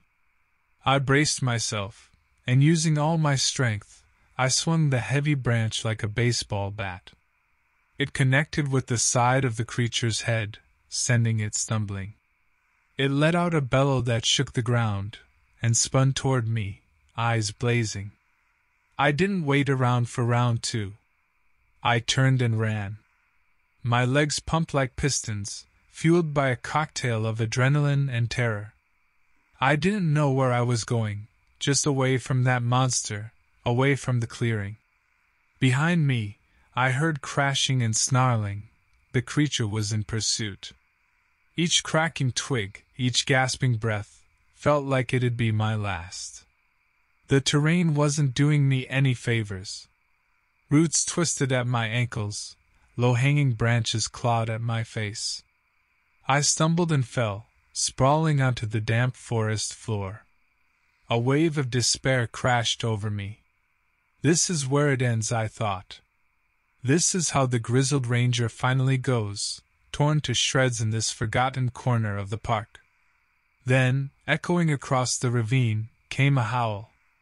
Not the creature's, but a wolf's, a defiant cry. Suddenly, more howls joined in, a whole chorus rising from the surrounding woods.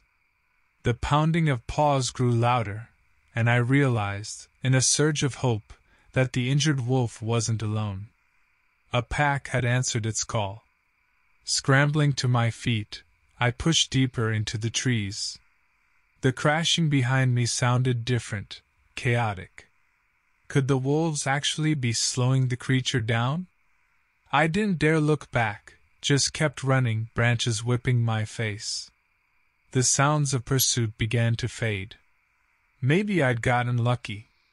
Maybe the pack had actually managed to drive that thing off, or at least distract it long enough for me to escape. But even that hope came with a grim realization. The wolves were out there now, agitated, on the hunt. The danger wasn't over, just different. Finally, I burst from the undergrowth, back onto familiar ground. Up ahead was the trailhead, a tantalizing strip of sunshine breaking through the heavy forest canopy. I sprinted across the clearing, not stopping until I skidded into the gravel of the parking lot. Then, and only then, I collapsed, gasping for breath. My body throbbed in protest. My clothes were a shredded mess, spattered with blood, some of it mine, some of it not. I stayed there on the ground for I don't know how long. The adrenaline began to fade, replaced by a bone-deep exhaustion. I should have radioed in immediately, but part of me was dreading it, dreading trying to explain what I had encountered. Eventually, I forced myself to stumble to my feet. My truck sat patiently where I'd left it, the normalcy of it jarring after what I'd just been through. I managed to patch through a call to dispatch, voice shaking. Told them my location, that there was an incident, a creature attack, multiple casualties. I left out the details, knowing they wouldn't believe me, not without proof. They sent in a whole team, armed to the teeth.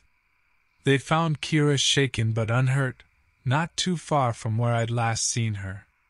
She was babbling about a monster, a nightmare vision of teeth and fur. I put it down to shock, knew she would never get the real image of that creature out of her head. They found the carcass of a wolf, too, torn apart savagely. And further up in the ravine, the clearing, there were traces of a struggle, blood, massive footprints that abruptly disappeared into the undergrowth. But no bodies, no sign of the creature I'd fought with. The higher-ups brushed the whole thing off as a wolf attack, maybe a rabid one. Kira quit not long after. Can't say I blame her. I kept my mouth shut. Took the official reprimand, the sideways glances when folks thought I wasn't listening. Ranger Brooks sees things, they whispered, better suited to telling campfire stories than patrolling a national park. Let them think that. Let them live in their comfortable world where the maps still have blank spaces, where the worst monsters are the humankind. I kept patrolling Yellowstone, kept venturing into those deep, shadowy places. Never saw that creature again, not exactly. But I started noticing things out of the corner of my eye, a flash of movement on a ridgeline, an unnatural silence falling over a section of the woods, a strange musky scent on the wind. I began leaving offerings, scraps of food, a broken arrow, in spots where I sensed something lurking. A peace offering of sorts. Some call me crazy, maybe they're right. Maybe I snapped up there in that ravine, seeing things that weren't real. But I know what I saw. And I also know there are forces we barely understand at work in our wilderness. The wolves, they seem to understand it too. We got a sort of unspoken truce, me and them. We both know there are threats out there bigger than poachers, bigger than wayward bison. They watch over Yellowstone in their way, and I watch over it in mine. Nights are the worst. That's when the nightmares creep in, vivid replays of the clearing, the creature's fetid breath, Kira's terrified face. And I wonder, what did that creature want? Why was it there? Was it alone, or are there more of them out there, biding their time? I don't know, and in a way, maybe it's better that way.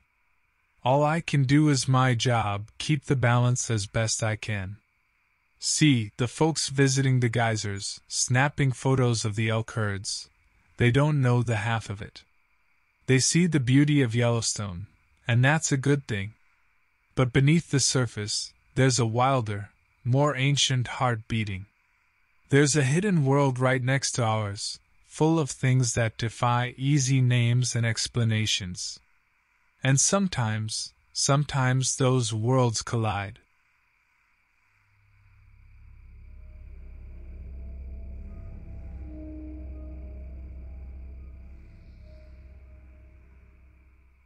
My name is Harlan Yates, and this happened to me on October 23, 2012. Been with the National Park Service since I could walk, a ranger like my old man and his old man before him. The Appalachian Trail is my patch, these mountains are in my blood. Thought I'd seen it all out here, bear encounters, meth head camps, the occasional lost hiker gone bush crazy. But nothing, and I mean nothing, could prepare me for that fall, the season when something stalked those woods. Started with a string of disappearances. Hikers mainly, a few solo campers. Folks just vanishing, leaving behind half-eaten meals, abandoned tents. No bodies, no signs of a struggle, just an absence, like they'd walked off the face of the earth. Now, these mountains are vast, they swallow people up sometimes. Folks get disoriented, accidents happen. But this felt different. There was a pattern to the disappearances, all in the same rugged stretch north of the Smokies, all around the full moon. They sent me to investigate. Said it was probably a rogue bear, or maybe some drifter preying on the unwary. But I had a gnawing feeling in my gut that this was something worse, something unnatural. I packed heavy, not just standard ranger gear, but an old hunting rifle passed down from my granddad, a few silver rounds tucked in my pocket. Crazy, maybe, but sometimes old superstitions stick for a reason. Up in those woods, the air felt heavy, even in the crisp October sunlight. Animals were skittish, or eerily absent. That constant bird song you expect in the Appalachians? Gone. Just silence, and the endless rustle of leaves under my boots made the hair stand up on the back of my neck. I stuck to the main trail, but kept glancing into the dense undergrowth, half expecting to see eyes shining back at me. Night fell earlier in those deep hollows. I made camp in a small clearing, built a fire to ward off the damp chill and the growing sense of unease. No use pretending to sleep. I sat with my back to a sturdy oak, rifle across my lap, and listened to the forest creak and groan around me. Every snap of a branch made me jump. Around midnight I saw it. Just a flicker at first, a hulking shape moving through the trees on the far side of the clearing. Moonlight glinted off something, an eye, too big to belong to any animal I knew. Then, a low growl rumbled through the night, deep and menacing. I raised my rifle, heart pounding in my throat. It stepped out into the clearing. Lord help me, I'll never unsee that sight. It was like a bear, if a bear walked on its hind legs and had been twisted all wrong. Easily 8 feet tall, covered in coarse black fur that rippled in the moonlight like it was alive. Its head was wolfish, but elongated, filled with rows of gleaming teeth. And those eyes, small, yellow, and blazing with hunger. Hunger, and something else, a dark intelligence that made my skin crawl. The creature didn't charge right away. It just stood there, watching me. Judging me. My finger tightened on the trigger, but there was a primal part of me that understood. This wasn't just a predator. It was sizing me up, deciding if I was a threat or a meal. Then it cocked its head to the side, as if listening to something I couldn't hear. And that's when the screaming started. It tore through the night, a human scream, a woman's voice, filled with terror. It came from further up the trail, the direction I was headed. Something shifted in the creature's stance. It seemed to lose interest in me, its massive form turning away, focused on this new sound. Then, it was gone, disappearing into the shadows with unnatural speed. I sat for a moment, catching my breath, trying to process what had just happened. Then duty, or maybe sheer foolishness, kicked in. Leaving the safety of the clearing, I crept along the trail, following the direction of the screams. My hands were slick with sweat on the stock of the rifle. The screams faded, then started again, weaker, choked with sobs. I rounded a bend in the trail, and my breath hitched in my throat. A lone figure huddled by a fallen tree, maybe 100 yards ahead. Even in the dim moonlight, I knew it was a woman. I saw the glint of metal too, a knife, raised defensively before her. She hadn't seen me yet. And then she wasn't alone. The creature emerged from the trees directly behind her, utterly silent. One massive clawed hand reached out, a killing blow in the making. I didn't think, just reacted. I raised the rifle and fired, aiming for its hulking torso. The shot echoed loudly, breaking the tense stillness. The creature roared, a deafening sound, and whirled around to face me. The woman scrambled to her feet, her eyes wide with terror as she spotted me and the monstrous thing between us. Those malevolent eyes narrowed, fixed on me. It lowered its body, preparing to charge. I had maybe 1-2 shots left. And then a blur of motion slammed into the creature from the side, sending them both tumbling to the ground. A dog, a massive wolfhound, had leapt out of the darkness, its jaws locked onto the creature's shoulder. The woman screamed again, but this time with a flicker of desperate hope. The monstrous creature thrashed and snarled, trying to throw the wolfhound off. But the dog clung on, its teeth sunk deep into the creature's flesh. Momentarily distracted, it hadn't seen the woman scrambling for my spare rifle on the ground.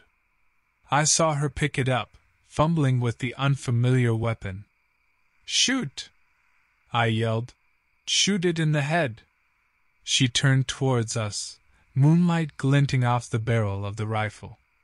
Her hands were shaking, and I swear she had tears streaming down her face. But then her expression hardened, a flicker of something like defiance igniting in her eyes. She raised the rifle and fired a shot. The creature howled in pain, rearing back. The wolfhound seized the opportunity, lunging for its throat. The two beasts rolled across the trail, a whirlwind of fur and teeth and claws. I used the chaos to reload, my hands moving on autopilot as my mind reeled. But another shot wasn't necessary. With a final guttural snarl, the creature went limp. The wolfhound, panting, spattered with blood, held its ground for a second longer, then slumped to the earth beside its fallen foe. The woman just stood there, trembling, the discarded rifle at her feet. Silence fell again, broken only by our rasping breaths. Then, cautiously, I moved forward. The creature lay sprawled on the ground. One eye, clouded and lifeless, stared up at the glittering stars. I inched closer for a better look. The wolfhound whined, limping towards me. I knelt beside it, stroking its matted fur, and saw the blood soaking its flank. "Stay," I whispered, not sure if it would obey, but it laid down, breathing heavily. The woman, ghost pale, finally moved as well. She walked unsteadily towards the creature, an odd mix of revulsion and morbid curiosity on her face. Up close, it was even more grotesque. Fur grew in patches, revealing leathery gray skin tight against bone. Its fingers, if you could call them that, were long, tipped in curved black claws. The teeth, far too many teeth, were a jumbled mess, some jagged and sharp, others flat like molars.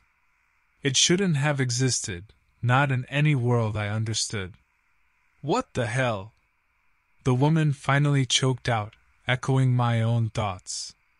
"Don't know," I admitted, my voice rough. "But this might explain some things." We stared at the creature. The disappearances, the eerie animal behavior, the feeling of being watched in the woods, it clicked into horrifying focus. We weren't the only ones who knew something was hunting these mountains. When the sun finally peeked over the ridgeline, exhaustion crashed over me. We managed to bandage the wolfhound's wound as best we could. Miraculously, it seemed strong enough to walk, limping yet determined by my side. The woman, who introduced herself as Amelia, carried the rifles. We left the creature where it lay. No sense trying to haul that thing back to civilization. It would rot, or become a feast for scavengers, leaving no trace, no proof of the nightmare. The hike back was mostly a blur. Amelia, as it turned out, was an experienced thru-hiker, and her familiarity with the trail got us to a ranger station well before nightfall. We reported a rogue bear attack, a vicious one. Showed off the wolfhound's injuries, a half-truth as cover for the whole insane story. They sent a chopper for the dog, bless them. Turns out that wolfhound, a brave beast named Thor, was a legend among long-distance hikers, famous for wandering the trail alone and fending off countless threats, two-legged and four. Heard tell he recovered just fine, though they never figured out where he'd come from or who, if anyone, he belonged to. Amelia was hailed as a survivor, interviewed on the news. I kept my mouth shut, slipped back into my ranger routine, patrolling those same trails but never alone anymore. Thor, when he got strong again, always seemed to wander close by when I was on duty, a silent, shaggy guardian. I led him. It brought a strange kind of comfort. They never found any more bodies in those woods, never found another trace of the creature. The disappearances stopped just like that. Folks wrote it off as a bear gone bad, finally killed or moved on. Me? I know better. But the higher-ups think I got too close to the bear attack, suffered a bit of trauma. maybe they're right. Maybe I'm imagining things, seeing danger lurking behind every tree. Then again, these mountains, they hold secrets older than us. Some secrets are meant to stay that way. Sometimes, though, on those long nights out on patrol, I hear a rustle in the underbrush, a low growl quickly fading away. Or I'll see a flash of yellow eyes from deep in the tree line. And I wonder, is it gone for good? Or is it still out there, biding its time, studying me the same way it did that first night? Has it learned? Am I no longer just a ranger, but now marked as prey? See, the folks who say there's nothing dangerous in the woods, nothing scarier than a hungry bear, they've never looked into eyes that burned with something far more sinister than animal instinct. They don't know, but that makes them the lucky ones. I carry that knowledge with me, the weight of that unseen gaze. And every time I step onto a trail, part of me wonders, this time, will my patrol be my last?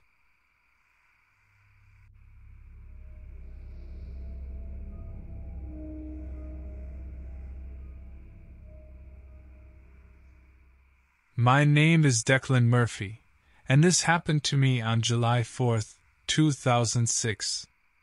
I've been a ranger with the Forest Service for longer than I care to admit. Mostly, the job's about keeping an eye on trail conditions, busting illegal campsites, the kind of stuff folks might take for granted. But out here in the remote stretches of the Idaho backcountry, well, you see things that don't always end up in the official reports. That summer had been a scorcher, the woods tinder dry and crackling underfoot. I was heading alone to check out smoke reports by an old fire lookout tower near the Selkirk Mountains. Routine, usually. But the fire season, it was turning nasty, and a bad blaze could tear through those forests with terrifying speed. Got to the trailhead just before noon. Sun beat down mercilessly, making the air shimmer. The usual crowd of holiday hikers was absent, smart of them, considering the heat and the fire risk. Seemed I had the whole mountain to myself. Reckon that was a mixed blessing. If something did go wrong, I was a long way from help. Still, duty called. I filled my water canteen, shouldered my pack, and headed up the trail. Didn't take long for that sense of unease to prickle the back of my neck. Wasn't just the heat making me edgy. Something about the forest felt wrong. The wildlife was missing. No birdsong, no squirrels rustling in the underbrush, even the buzz of insects faded out the deeper I went. Just an oppressive kind of silence. By late afternoon, I was closing in on the lookout tower. The smoke had been a false alarm, likely another hiker being careless with their campfire. But that didn't explain the growing dread coiling in my gut. Then I found the signs. First, there were the prints. Massive things, way too big for a bear, sunk into the dried mud by a stream. The shape was all wrong, claws longer than my hand, a heel pad that didn't belong to any animal I recognized. Whatever made those prints, it walked on two legs. Then the trees. Thick gashes raked through the bark, higher up than even a grizzly could reach standing on its hind legs. And a few thick strands of coarse, dark hair snagged in one of the gashes. Sent a shiver down my spine. The lookout tower was just ahead. It was an old wooden thing perched on a rocky outcropping, offering panoramic views of the surrounding peaks. A good place to spot fires, also a good place to get cornered. I crept closer, rifle at the ready. If a bear had gone rogue, if some poacher was up here causing trouble, this was where I'd find them. But what I found chilled me far more than any man or ordinary beast. The tower's base was splattered with something dark and sticky, blood. A ripped piece of bloody denim lay by the wooden ladder. The scent of copper, and something far fouler hung heavy in the air. And in the dirt around the tower were those massive footprints again. Slowly, heart pounding a frantic rhythm against my ribs, I circled the tower. The blood led up the ladder, towards the observation deck. I didn't want to see what was up there, didn't want to confirm what my gut already screamed at me. But sometimes with this job, there's no walking away from the ugly truth. I took the ladder rungs one at a time, hand tight on the splintery wood, rifle ready to bring up. The breeze had picked up, carrying a fresh wave of that foul, rotten meat stink with it. I reached the top and steeled myself to look. My first thought was there had been a struggle right out of some nightmare. Blood smeared the wooden planks. Bits of what looked like torn clothing clung to rusty nails. But there was no body. Just an overturned camping chair, a scattered map, and the remnants of what must have been a hastily abandoned meal. Then I saw it, crouched in the far corner of the deck. At first I mistook it for a shadow, just a trick of the fading afternoon light. But then it moved. It was like no creature I'd ever encountered. Humanoid, in a grotesque kind of way, but far too tall, close to 7 feet even in its hunched posture. Lean and muscled, covered in patchy black fur, with a narrow elongated skull that sloped into a wolfish snout. But those eyes, they were worst of all. Small, yellow, and burning with a hunger that was primal yet cunning. It let out a low, menacing growl, baring needle-like teeth. Then, without warning, it sprang. The thing was on me in a heartbeat, a blur of claws and teeth. I fired off a wild shot, more of a reflexive jerk than anything aimed. The bullet went wide, tearing into the rotting wood of the railing. Snarling, the creature batted my rifle aside with a strength that sent the weapon flying from my grip. I stumbled backwards, tripping over the discarded camping chair. It lunged at me, claws outstretched to rip. Pure instinct took over. I flung myself over the railing. It was a desperate, stupid move, a good 15-foot drop to the rocky ground below. But it was also, I realized too late, exactly what the creature wanted. I hit the earth with bone-jarring force. The impact knocked the wind out of me, stars bursting in my vision. Pain shot up my leg, definitely sprained, maybe worse. The creature landed nimbly beside me, a dark shadow against the fading sunlight. It stalked towards me, a predator savoring its cornered prey. There was nowhere to run, no way to defend myself. This was it. I was going to die up here, torn to pieces by this monster from a nightmare. Adrenaline and raw terror gave me one last surge of desperate energy. Ignoring the screaming pain in my leg, I half crawled, half rolled towards the base of the tower, fumbling for the discarded rifle. The creature closed in fast. Too fast. Saliva dripped from those horrific jaws. I managed to grab hold of the rifle stock, yanked it close, just as the thing lunged. My vision blurred, my arms shook with the effort of bracing myself, and the world exploded in noise. I'd fired blind, not expecting to hit anything. But the beast roared in sudden agony. My shot had caught it in the shoulder, ripping through flesh and muscle. Dark blood sprayed across the rocks. Stumbling back, it glared at me with pure malevolence, but there was a wary glint in those wicked eyes now, too. Another shot would surely finish it off. But fumbling with my busted leg, I knew I couldn't reload in time. The creature wasn't sticking around. It turned and bounded off into the trees, disappearing with unsettling grace despite its injury. I watched it go, chest heaving, heart pounding in my throat. It had gotten away, but for the moment, I was alive. Dragging myself back to the tower, I fumbled for my radio, voice shaking as I called for backup. They didn't believe me, the ranger who claimed to have seen Bigfoot, who somehow managed to shoot himself in the leg in the process. But they came anyway, a whole team of them, bristling with weapons and disbelief. They found no body at the tower, not human or otherwise. They found the blood, the ripped clothing, the signs of a struggle, and my rifle with one shell casing missing. The official verdict was a bear attack, victim unknown. I went on medical leave for my injured leg. Never did get credit for scaring off that bear, whatever it was. Folks whisper, up there in the high country, about the tower with bloodstains they couldn't wash clean, about the ranger who went a little crazy after what he saw. Maybe they're right.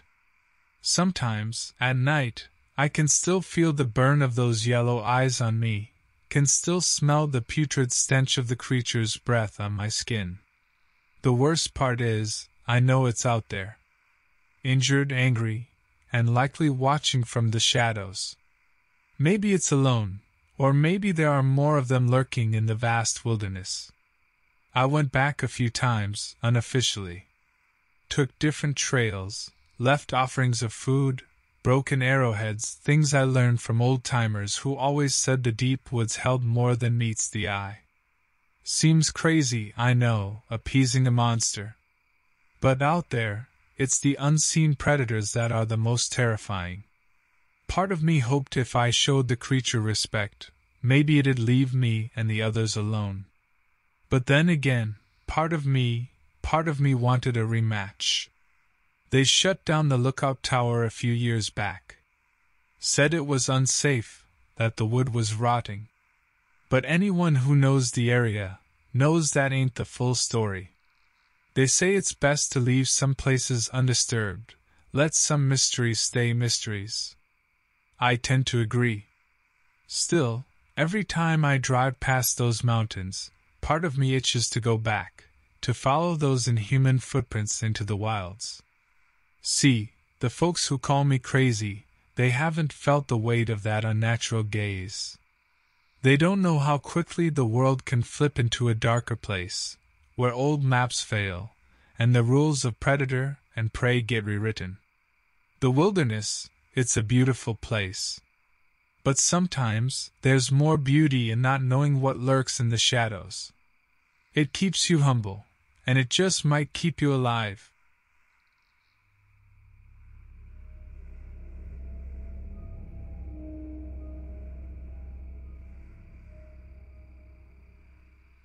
My name is Elias Harper, and this happened to me in October of 1994.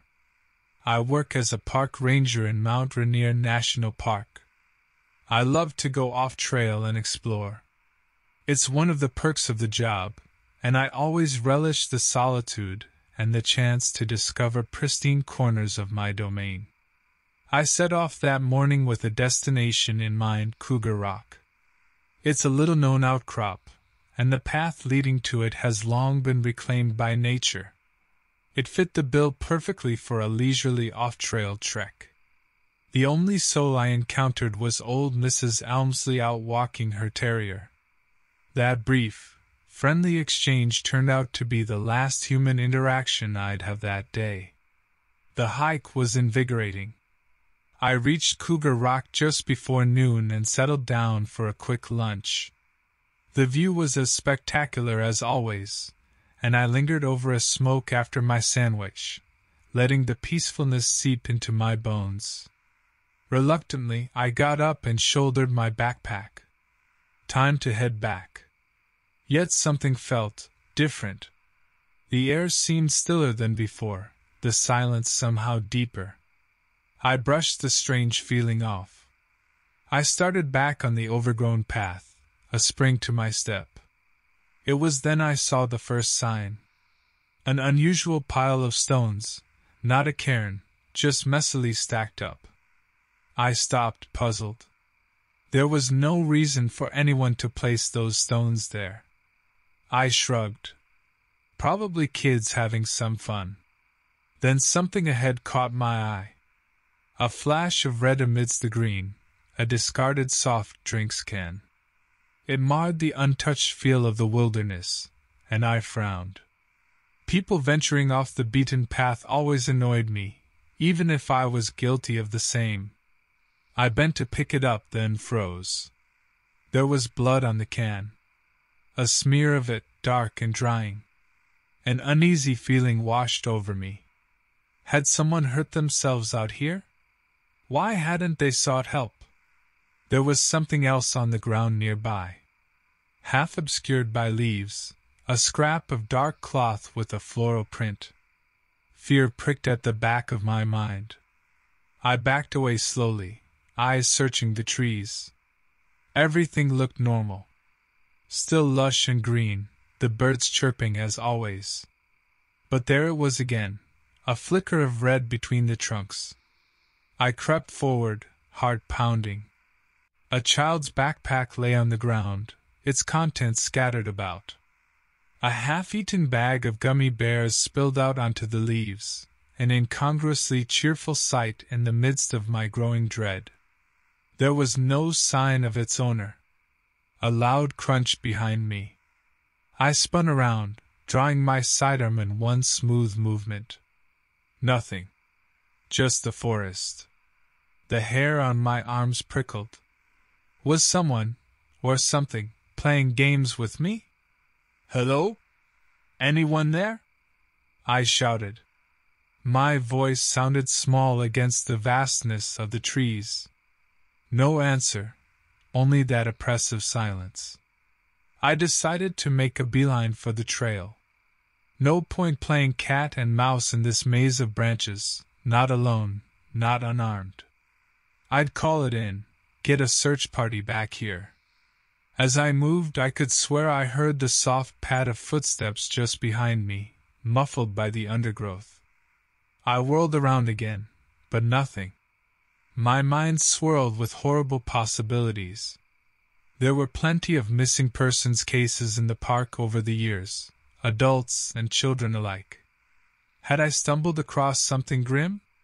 Or was this something else? I didn't believe in the stories, the hushed whispers around campfires about strange creatures lurking in the depths of the forest, but fear doesn't care much about logic. Reaching the official trail felt like a victory. I nearly sprinted towards the parking lot, glancing over my shoulder every few seconds. The gnawing sense of being watched never lessened. Reaching my truck felt like the best moment of my life.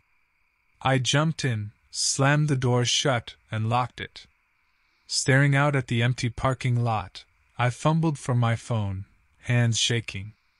Then I saw movement, a dark shape slipping between the trees, heading back the way I had come. I blinked, and it was gone. There was only the forest. But I knew. There was something out there, something big, something dangerous, something hungry. And I was no longer alone. My report painted a bleak picture, a missing child, likely abducted. The search went into full swing the next morning. Teams descended upon the park, combing the area around Cougar Rock. I led one of the teams, my stomach churning with dread, knowing that we were probably too late. For days we found nothing. No trace of the little girl, no clues hinting as to her fate. I couldn't sleep. The image of her backpack lying amongst blood-splattered leaves haunted my dreams. And always the feeling that those unseen eyes were still watching me, taunting me from the shadows. Then came the break we all desperately needed, a grim one. A hiker on a remote trail found a child's shoe, torn and muddy. It was the same bright pink as the one I'd spotted scattered among the gummy bears. Fear turned to icy determination. We had at least a general area to focus on. The search intensified, with helicopters buzzing overhead and the whole damn National Guard arriving to supplement our numbers. Days turned into a blur of exhaustion, of trampling through thick undergrowth, of peering into the dark crevices between tree roots. It was on that fifth grueling day that I saw it again, the flicker of movement, the hulking shape slipping between the trees. I charged after it, fueled by a mix of rage and desperation.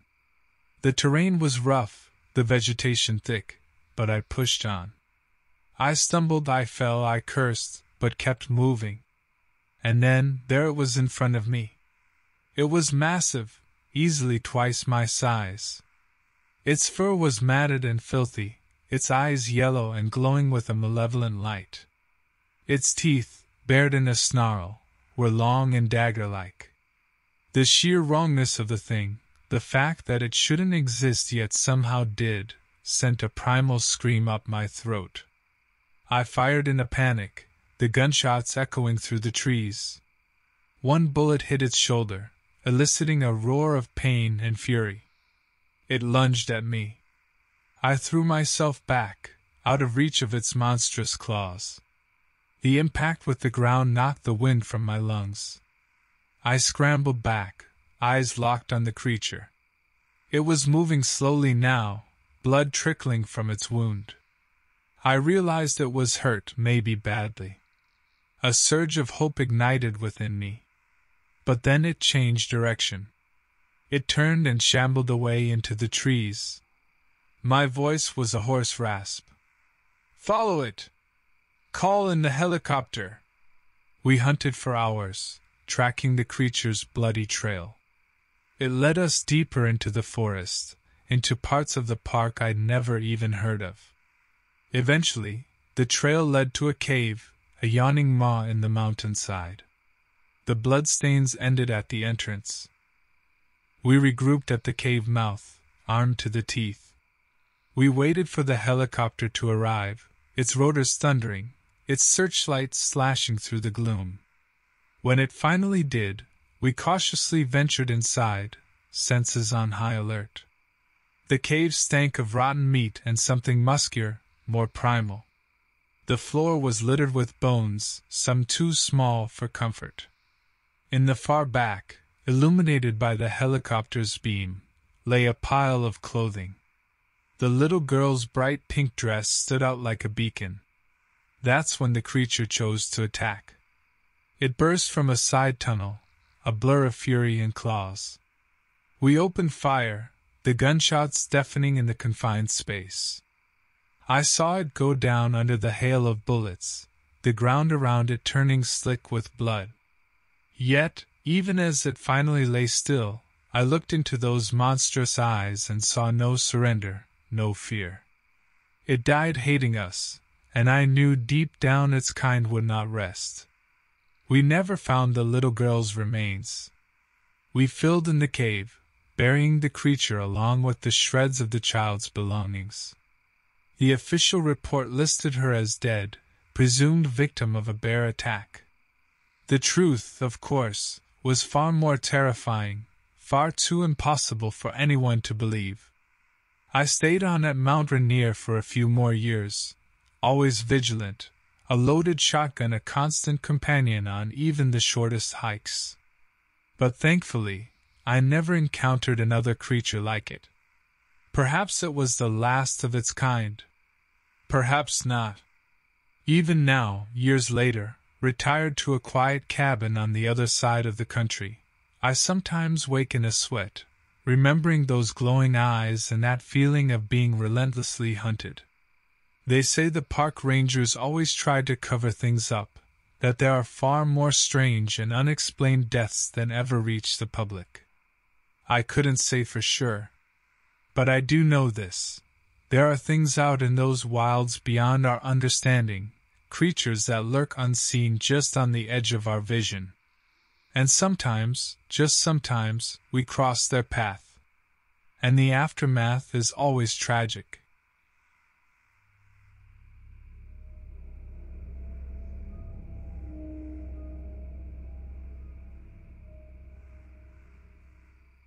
My name is Cameron Wells, and this happened to me in September of 2010. I've been a park ranger in Yellowstone National Park for 15 years now.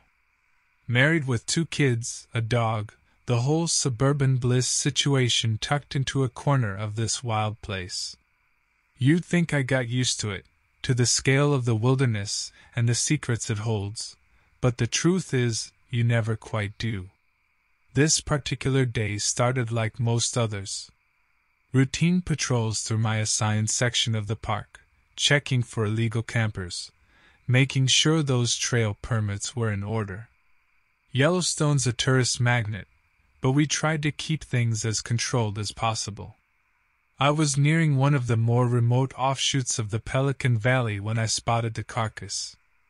A good few hundred feet off the trail, half obscured by bushes. Elk, from the size of it. I frowned in annoyance.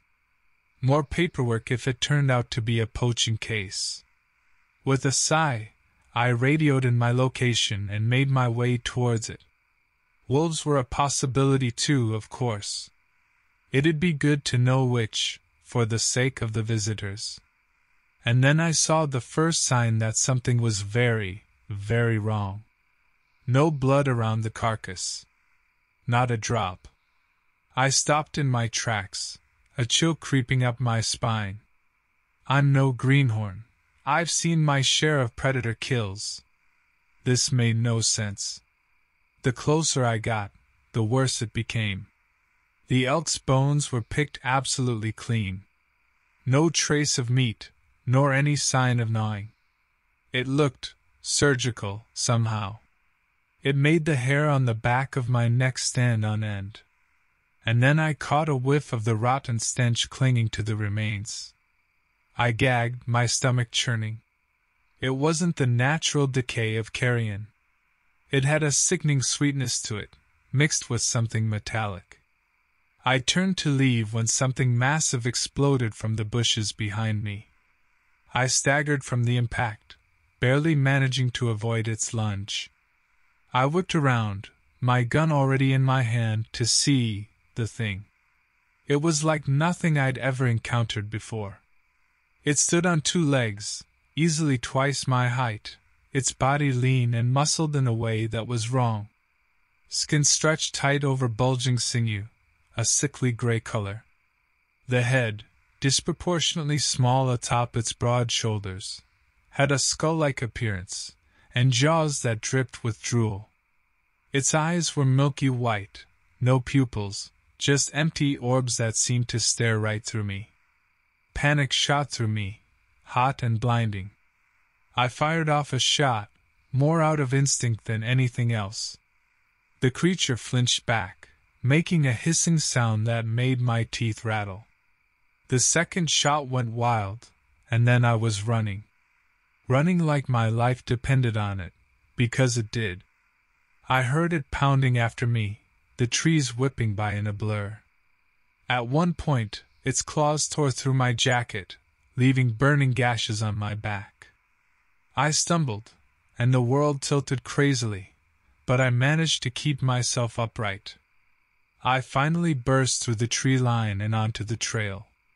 A family out on a hike watched open-mouthed as I sprinted by, the creature hot on my heels.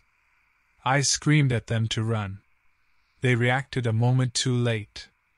The dad tried to put himself between his family and the thing, but it swiped him aside with ridiculous ease. His body crashed into a tree. I heard his wife scream. I kept running. Shots cracked behind me. The creature roared, and abruptly changed course.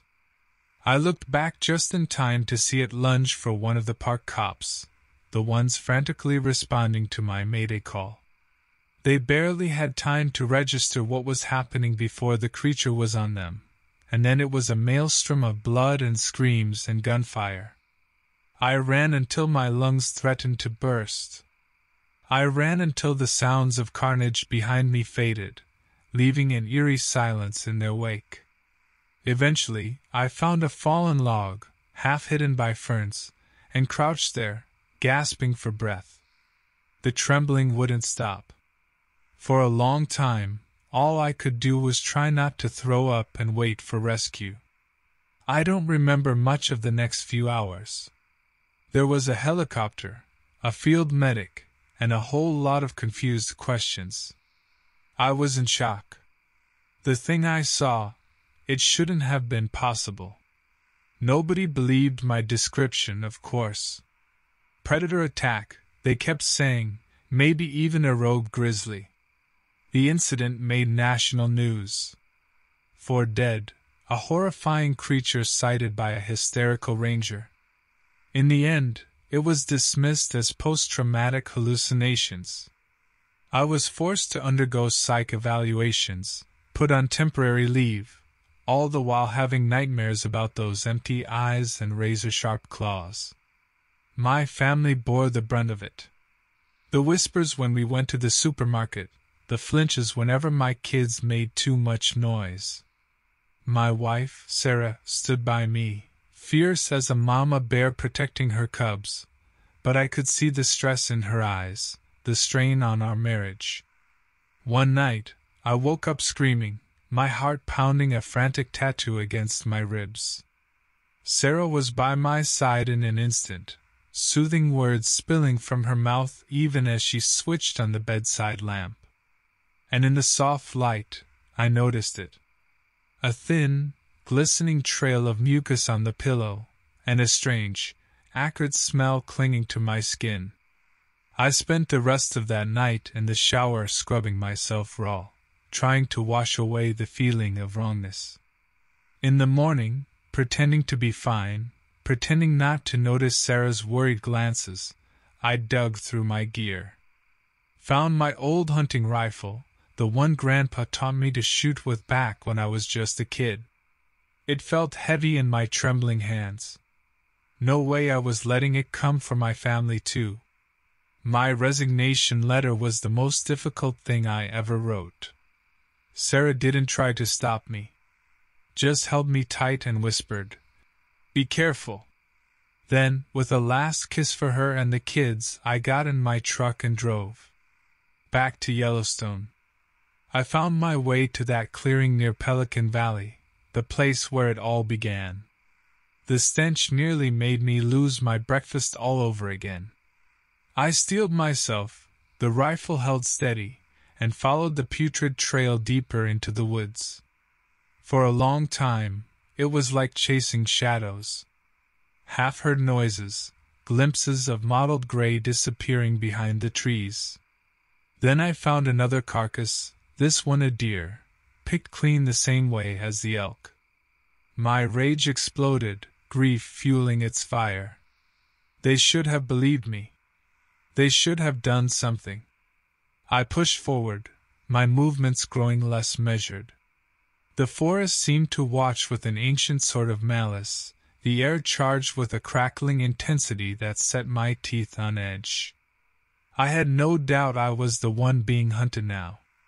And then there it was, lounging in a clearing, the light filtering through the leaves casting strange patterns on its grotesque hide. The rage bubbled over. The thing lifted its skull-like head, its nostrils quivering. Before it could react, I aimed and fired. The roar of the rifle echoed, followed by a shriek of pain. The creature staggered, blood spraying the grass. It looked at me, those horrible eyes wide. Surprise flickered across them, maybe even fear? For a moment, the impossible dared to feel possible. And then it charged. My second shot missed. My third lodged itself in its shoulder, slowing it just enough. I flung the rifle away and sprinted back towards the trees, the creature's enraged bellows filling the air behind me. Branches whipped my face, but I kept going. I scrambled up a gnarled old tree. I was high enough to see over the undergrowth when the creature finally came crashing into the clearing. It circled the base of the trunk, frustrated growls rumbling from its depths. My heart pounded so hard I was sure it would burst from my chest. We stayed like that for what felt like forever.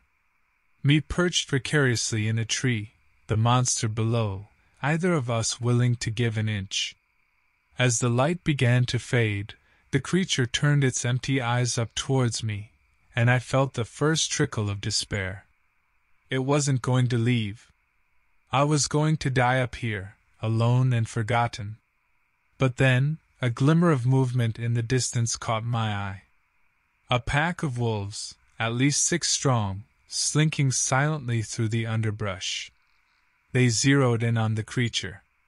Something ancient flared in its expression then, a primal understanding passing between them. It turned, and with a last look in my direction, lumbered off into the woods. The wolves watched it go, and then, without a backward glance, disappeared back into the twilight. I didn't move for a long time, every muscle screaming in protest. Finally, with shaking legs, I climbed down. My journey back to my truck was a blur. Every rustle of leaves had me flinching, my hands slick with cold sweat. When I finally got home, Sarah just held me. No questions, just understanding and the scent of her familiar perfume washing over me. The nightmares lessened after that, fading into a dull, constant dread that was almost manageable. The resignation and relief warred within me. Park rangers are called to protect. But on some days, that means protecting the public from monsters that aren't supposed to exist. And sometimes, it means protecting the monsters from us. I never went back to my section of the park. Found a different line of work, something safer, something that didn't leave me haunted by empty white eyes and the sweet metallic stench of death. Not many can understand the aftermath. My scars run deep, seen clearly only by my wife and those who share a bond forged in the heart of Yellowstone's secrets. They say time heals all wounds. They're wrong. Some wounds mark you for life, reminders that the world is wilder and far more terrible than we dare imagine.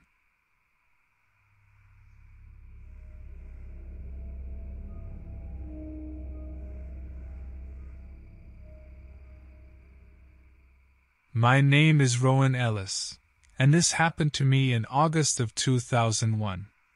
I was a fresh-faced rookie park ranger assigned to Sequoia National Park. You gotta love that California sunshine, right? At least, that's what I thought until that fateful August day. My beat was a popular hiking trail, the Grizzly Falls Loop. Easy, well-marked, the kind you took the family on while Grandpa grumbled about the heat and the kids collected suspiciously shiny rocks. Not much scope for excitement, but a new ranger can't be picky, and it got me out among those magnificent trees. That day began like any other. I did the morning patrol, chased off some teenagers trying to carve their initials into a sequoia trunk, that sort of thing. On my second sweep of the trail, I came across a backpack tucked behind a bush. Someone had taken it off and forgotten it, apparently. Happens all the time. I gave it a shake, heard a rattling inside. Probably someone's stash of trail mix. Figuring I'd reunite the pack with its owner, I looked for ID. Found a half-full water bottle, a crumpled granola bar wrapper, and a woman's wallet. I took the wallet out, flipped it open, and a chill ran down my spine. Inside, instead of the usual driver's license, there was a folded note with scrawled writing, "Help me. He's watching. Don't go too far from the trail. Phone's dead." My first thought was a prank. Some idiot's idea of a good time, spooking the tourists. The more rational part of me, the new ranger part, knew better. You don't joke about someone being in danger, not in a national park with its share of disappearances each year. Protocol kicked in, sharp and insistent inside my head. I radioed in my location and a brief description of the backpack owner. Her name gleamed from the wallet. Dispatch promised to put out an alert on the missing woman. Meanwhile, I was told to stay put and wait for backup. Yeah, that wasn't going to happen. Every minute that passed could be the difference between saving someone and, well, not. With a silent apology to my superiors, I tucked the wallet back into the pack and stepped off the trail, carefully marking the spot with a couple of small stones. The woods felt different here. Greener, somehow, and quieter. Birdsong seemed absent. All I heard was the buzzing of insects. The underbrush was a tangle of branches and vines. Forcing my way through, I called out the woman's name. No answer. Just the rustling of leaves as I pushed ahead, and an odd, prickling sensation on my skin, like I was being watched. Suddenly, something dark zipped past a tree trunk up ahead. Too big for a squirrel. Too fast to be a deer. I stopped, heart pounding against my ribs. Logic battled with fear. Keep going was the logical call. The woman could be hurt, in need of help. But the fear, it whispered about predators, about how easily a lone ranger could disappear without a trace. I took a deep, steadying breath and went on. And then I saw the blood. Not much, just a few spatters on the leaves.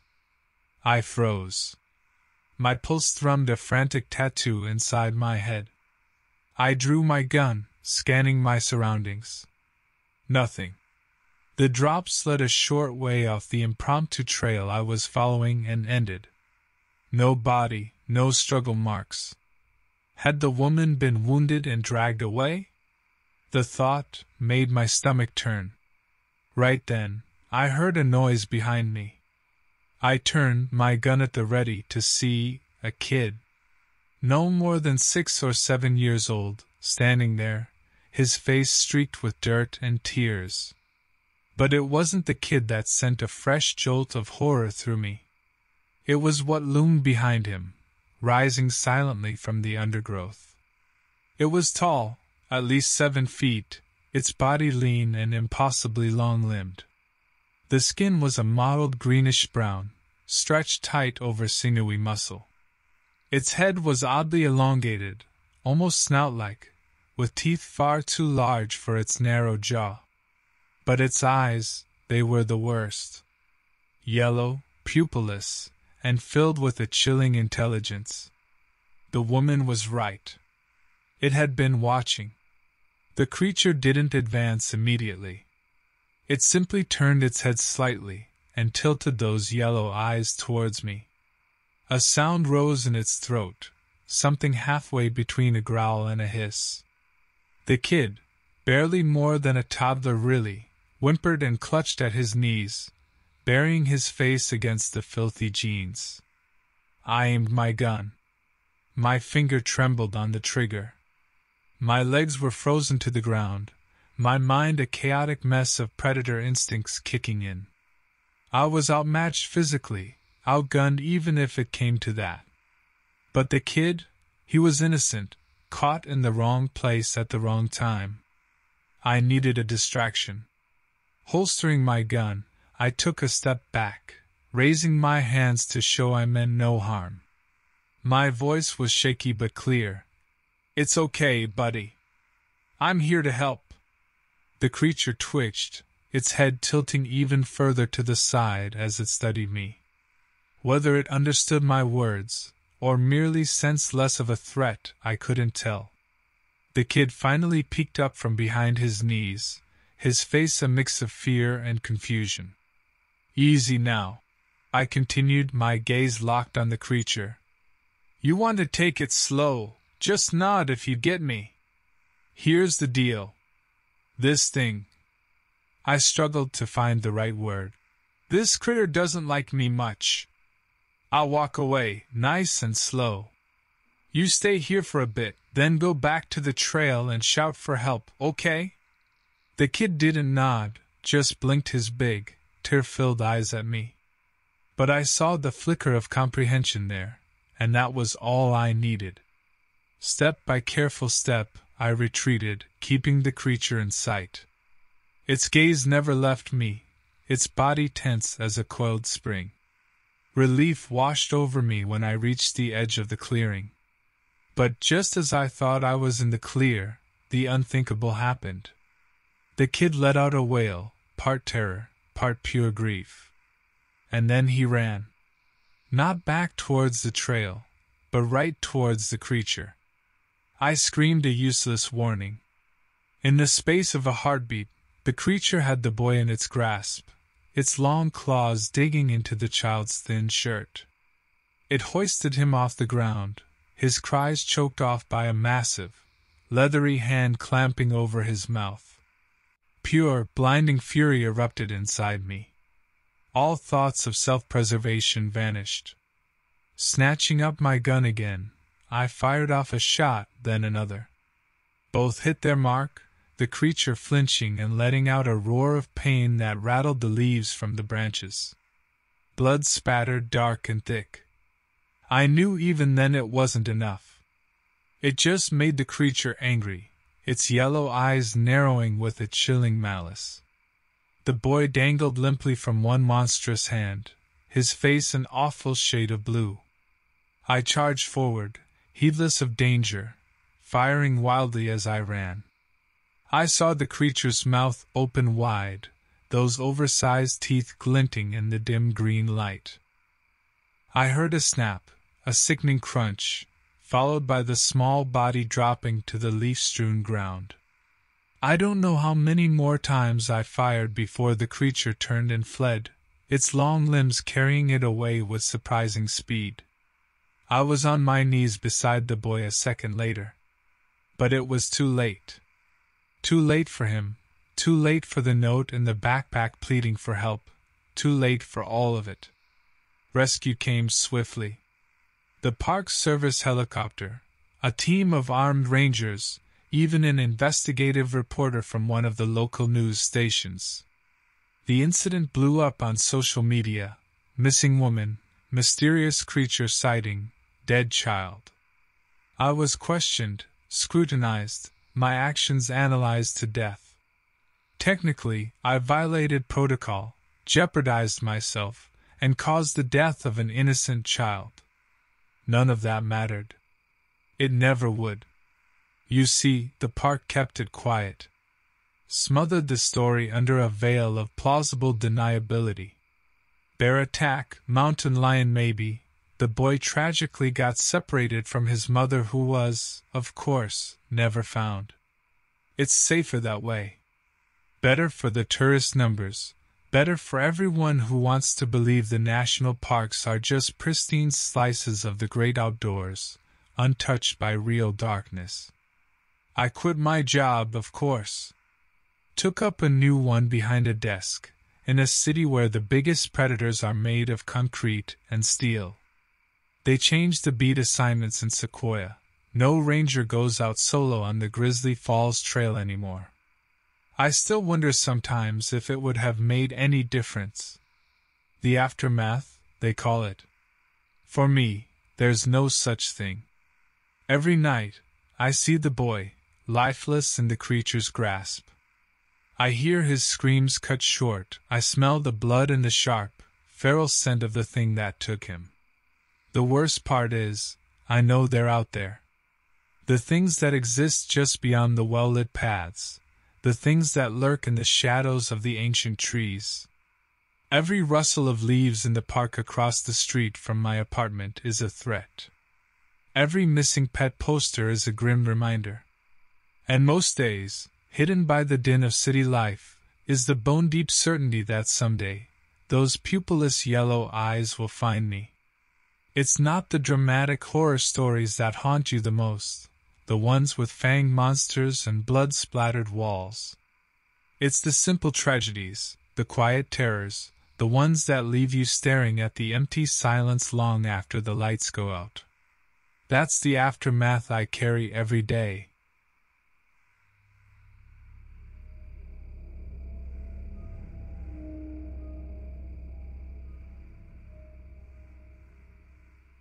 My name is Declan Murphy, and this happened to me in September of 2016. I'm a backcountry ranger in Yellowstone National Park and have been for almost 10 years. Married, 2 young kids, and a mortgage, the whole domestic dream out here in the wilds. You forget sometimes how big the wild really is, and the stuff that can dwell in its shadows. We'd been getting reports of weird encounters near the Pelican Valley. Sightings of a strange, lanky creature. Spooked hikers, an elk carcass with no sign of a predator around it. My partner, Vanessa, she thought it was probably some mangy wolf, but something about the reports made my skin crawl. I volunteered to go check it out. The first day out there, I saw nothing unusual. Typical stuff: bison herds, some bear tracks, the usual flock of overly confident tourists with selfie sticks. When dusk crept in, I found a sheltered spot up on a ridge and set up my small camp.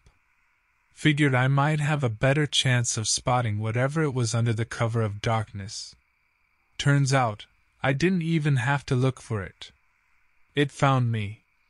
Sitting by the campfire, eating some beef jerky, I heard a twig snap somewhere off to my right. I froze and peered out into the gloom of the woods. All I could see was the faint outline of trees and the flicker of the fire reflecting in two unblinking eyes set high above the ground. My heart pounded in my chest, and I slowly, carefully reached for my gun. Those weren't any kind of animal eyes I knew of. The creature stepped out of the darkness. It was tall, easily 8 feet, its body rail-thin and covered in greenish-gray skin. Its limbs looked impossibly long, ending in sharp claws. The head was the nightmare stuff. Narrow and skull-like, with a wide jaw filled with a mess of jagged teeth. The worst part had to be the eyes. Yellow, without pupils, staring at me with something that felt coldly intelligent. It stood there, not moving, just watching. I could hear the blood rushing in my ears. Everything about it screamed wrong. Its proportions were inhuman, its presence a violation of the natural order I'd grown accustomed to. "Get out of here!" I found my voice, shaky but clear. "This is my territory." Probably dumb, saying that to some predator from out of a folktale. But you get desperate, talking to whatever part of your brain still believes in reason. The creature didn't react. It just tilted its head to one side, like a bird listening for a worm underground. My hand tightened around my gun, finger hovering near the trigger. Then it happened. Out of the darkness came a woman, stumbling towards my campfire. She was bruised, her clothes torn. "Please help," she croaked, her voice a ragged whisper. It's been after me for days." Then she saw the creature in the shadows, and pure terror flared across her face. She turned and ran. And the creature, it moved like a blur, inhumanly fast, snatching her out of the darkness. Her screams were cut short, replaced by a horrifying crack followed by an awful wet, crunching sound. I could smell the blood, heavy and coppery on the evening air. The clearing was silent again, except for the crackle of my campfire. The creature had vanished, melted back into the trees as if it were never there. I sat there for what felt like forever, my gun clutched in numb fingers, waiting for it to lunge at me from the trees. It never did. I reported the incident, of course. My official statement was full of dry facts: missing person, likely mountain lion attack, search team dispatched. They looked at me like I was either drunk or shell-shocked, but there wasn't much to be done. We swept the area, found, well, let's just say the cleanup wasn't for the faint of heart. No trace of the creature ever turned up. It had hunted, killed, and simply vanished. I still patrol that area occasionally. Sometimes I swear I feel those yellow eyes on me, lurking just beyond the reach of my flashlight, studying me. Other rangers have started to hear the stories, the whispers of something else in those woods. They mostly brush it off, or make sly jokes about me needing to lay off the whiskey. Vanessa, bless her heart, worries. Says I should change beats, that it isn't worth the risk. I think of my kids, and that empty spot in the forest waiting for anyone unlucky enough to stumble into it. So I keep going back. I carry a bigger rifle now, and an extra flashlight. Park protocol frowns on setting traps, so I make do with what I have. I haven't run into it since that night, but I haven't found any new elk carcasses either. Part of me believes it's still out there, watching and waiting.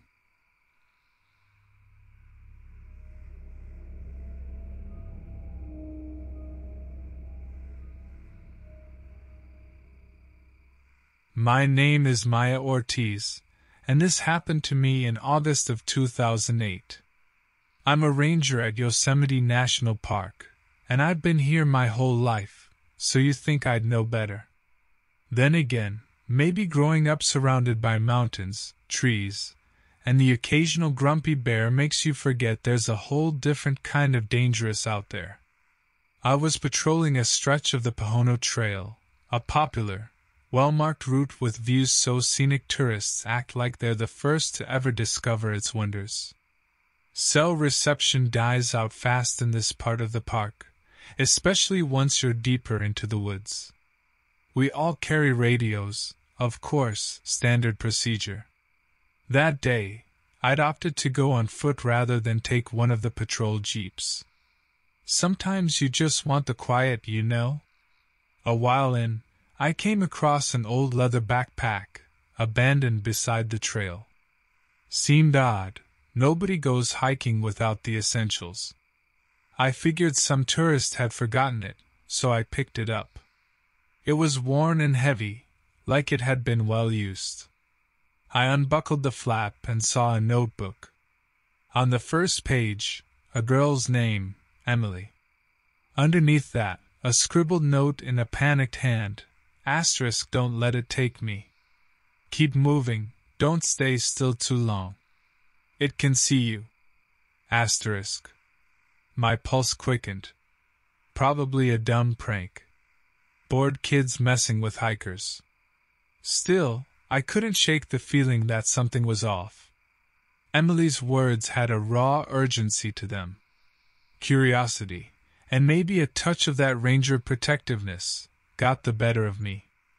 I decided to follow the trail a bit further, see if I could find any sign of the owner. After all, maybe she needed help. The trees thickened, blocking out most of the sunlight, creating a patchwork of shadows on the ground. I kept a sharp eye out for any sign of disturbance, broken branches, footprints that weren't mine. Nothing. That nagging sense of unease was growing, settling heavy in my stomach like a bad meal. The woods felt heavy, watchful, wrong. That's when I saw it. A flash of movement in my peripheral vision. I whipped around, hand resting on the butt of my gun. Nothing there, just the gnarled trunks of old pines and an overgrown carpet of ferns. But I knew it saw me too. I radioed for backup, voice strained but steady. I described Emily's backpack, the note, my location. Dispatch sounded skeptical, but said they'd alert the nearest unit. Meanwhile, I was on my own. I pushed ahead, the forest growing denser, the air heavy with the scent of pine needles and wet earth. Then I smelled something else, sickly sweet and copper-tangy under it. Blood. I stopped abruptly, scanning the undergrowth. On a moss-covered rock lay a man's flannel shirt, torn and stained a dark, horrible red. My stomach lurched. He hadn't just gotten lost. He was probably. A noise behind me. A crackle of dead leaves, a faint, rasping breath. I spun, gun raised, expecting to see. Well, I wasn't sure what. A bear, maybe, though nothing explained that blood. There it stood, just beyond a tangle of thick bushes. Towering, at least 7 feet tall, its body impossibly thin and lanky. Skin stretched tight over bulging muscles and bone, a sickly pale color mottled with darker patches. The head, it had a muzzle, like a dog's but longer, filled with needle-like teeth. But the worst were the eyes. Large, yellow, and entirely blank. No recognition, no flicker of animal instinct. Just a chilling, empty intelligence. Panic surged through me, the urge to run pounding in my ears. But I held my ground, hands trembling but steady on my gun. This thing, it was hunting. It expected me to run, to become the prey. My voice came out as a hoarse whisper. "Get back! This is my park." Stupid maybe, but there was a kind of defiance in it that even surprised myself. The creature tilted its head, let out a low, rasping hiss. Then it tensed, those long, spidery limbs flexing as if ready to pounce. A gunshot split the air.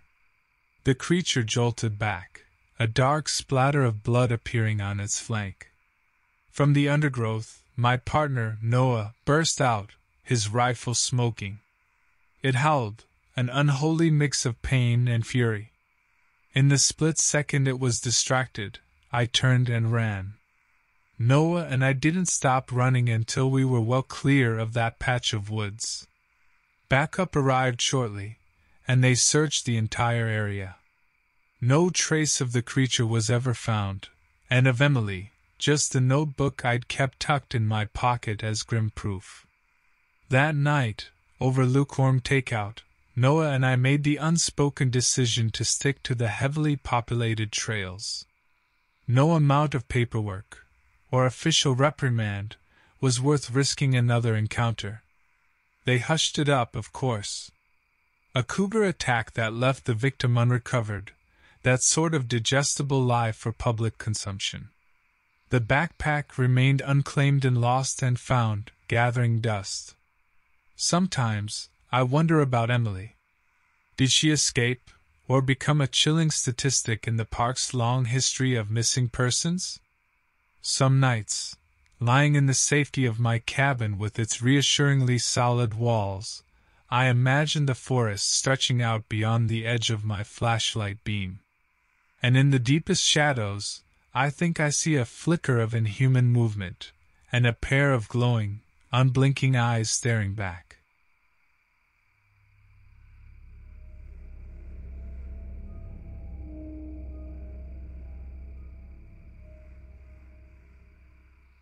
My name is Ethan Keller, and this happened to me in September of 2012. I've been a ranger in Olympic National Park for a little over 5 years now. Love the rainforests, the remoteness, most of the time. Makes you feel like you've stepped into another world entirely. But there's remote, and then there's the deep Hoh rainforest. Miles of old-growth trees dripping with moss, thick underbrush. The kind of place where sunlight barely filters through and getting lost is terrifyingly easy. I was assigned to trail maintenance there, a routine 2-day job meant to be tackled alone. Routine, at least, by ranger standards. My first day on the job went about as smoothly as cutting back vines and overgrowth can get. By evening, I'd set up camp in a small clearing near the river, cooked myself a freeze-dried dinner, and settled down with my headlamp and a paperback to unwind before bed. That's when I heard it. Not a bear, not a cougar, not the usual symphony of forest critters settling in for the night. It was something like a sob, choked and desperate, followed by a scuffling sound in the undergrowth. Now, protocol is clear. Civilians in trouble, that's when you intervene. But rangers out in the backcountry? You tread lightly, respect the wilderness for what it is. Still, there was something about that sound. I grabbed my rifle, clicked off the safety, and headed in the direction of the noise. The ferns and fallen leaves muffled my footsteps, making the forest seem even quieter after the strange cry. Every creaking branch had me on edge. Up ahead, something thrashed in a thicket of thorny vines. "Hello? Anyone there?" I called out, my voice hoarse in the quiet. No answer. Just an odd rustling sound, followed by a flash of movement deeper in the darkness. I took a cautious step forward. And that's when the thing pounced. It knocked me clean off my feet, a blur of sinewy limbs and foul-smelling fur. I hit the wet ground with a grunt, rifle skidding away. I got a glimpse of clawed hands too long for a bear. And the teeth, rows of them, pointed and yellow. But all I really remember are the eyes. Big, amber, and burning with a hate that felt, well, not just animal. It let out a blood-curdling screech and lunged for my throat. I rolled away, fumbling desperately in the damp leaves for my rifle. I found it, twisted as much as I dared with the thing so close, and took a shot. More out of instinct than anything else. The thing recoiled with a howl, a spray of blood marking the tree behind it, but it wasn't down. It circled me, panting heavily, its eyes locked on me like prey. That's when I saw it clearly. Too skinny to be a bear, yet strong enough to have taken a grown man down. Skin stretched over prominent ribs, patchy in places and mottled a sickly brown. The head was almost dog-like, but elongated, and filled with far too many teeth. It stalked me like a predator, but there was more there. An intelligence that set my teeth on edge. I fired again. It flinched, then scrambled further into the undergrowth, vanishing in seconds amidst the shadows of the trees. Shaking, I got to my feet, my heart pounding like a war drum. I had to get out of there. Radioing in to report the incident was met with predictable skepticism. It took 3 days, a team of rangers armed to the teeth, and an awful lot of blood splatter on the forest floor before they believed what I saw out there. They never found the creature. Said it must have been a sick bear, or maybe a coyote with mange, playing mind games with me. I transferred shortly after that. Took a desk job up in Seattle. I haven't even liked going on hikes lately, the trees closing in too tight. But every now and then, at night, when the city noise subsides, I swear I hear that screech again. And then I see those eyes, glowing in the darkness just beyond my window.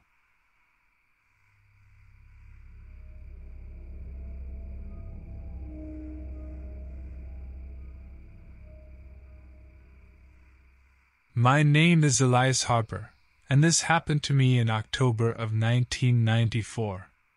I work as a park ranger in Mount Rainier National Park. I love to take long patrols in the woods, soaking up the sounds and the feeling of such wild places. It's part of why I took this job. One thing I never liked was getting called out late at night, especially for missing person reports. It always seemed like the lost person waited until the darkest hours to fall off a trail or wander into the wilderness. Still, it's the job, so complaining won't get me out of it. This particular report arrived a little past 11 at night.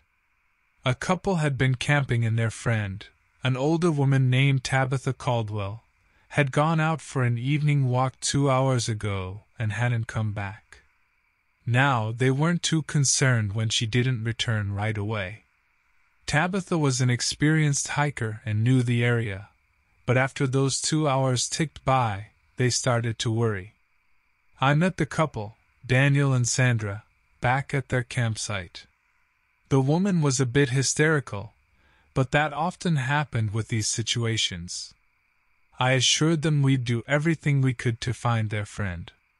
They described Tabitha to me: gray hair, short build, blue windbreaker, walking stick. I took down a few more details about where she'd said she was going, but it was vague. Just a mention of a trailhead she wanted to find on an old map she'd brought with her. Now, there are a lot of trails in Mount Rainier, some poorly marked, others long overgrown. The fact she was relying on an old map didn't make me hopeful. I radioed back to the main station to deploy a search team, but warned them it might take a while to find a starting point. I told Daniel and Sandra to stay at their campsite in case Tabitha found her way back, and I started driving back down the access road toward where I thought the trailhead might be. Rain started to fall, light at first and then a steady downpour, the kind that turns the road muddy and slick. I found the overgrown trailhead where I expected it, but now I had zero visibility, the rain obscuring even my high beams. It was a bad night. Worse, I had a gnawing feeling this wasn't a typical missing person case. I stepped out of the truck. The wind whipped the rain around, and a branch cracked loudly in the woods. I yelled out, "Tabitha? Tabitha Caldwell, can you hear me?" Only the rustling trees answered.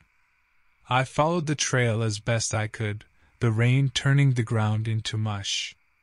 It was slow going, and more than once I had to backtrack after losing the thin line of flattened brush marking the path. Tabitha wasn't a spring chicken, but even with the storm, she shouldn't have been too far from here. And if she'd gotten seriously hurt, there should be a sign of a struggle, something other than this steady downpour. I started calling her name more often, my voice hoarse.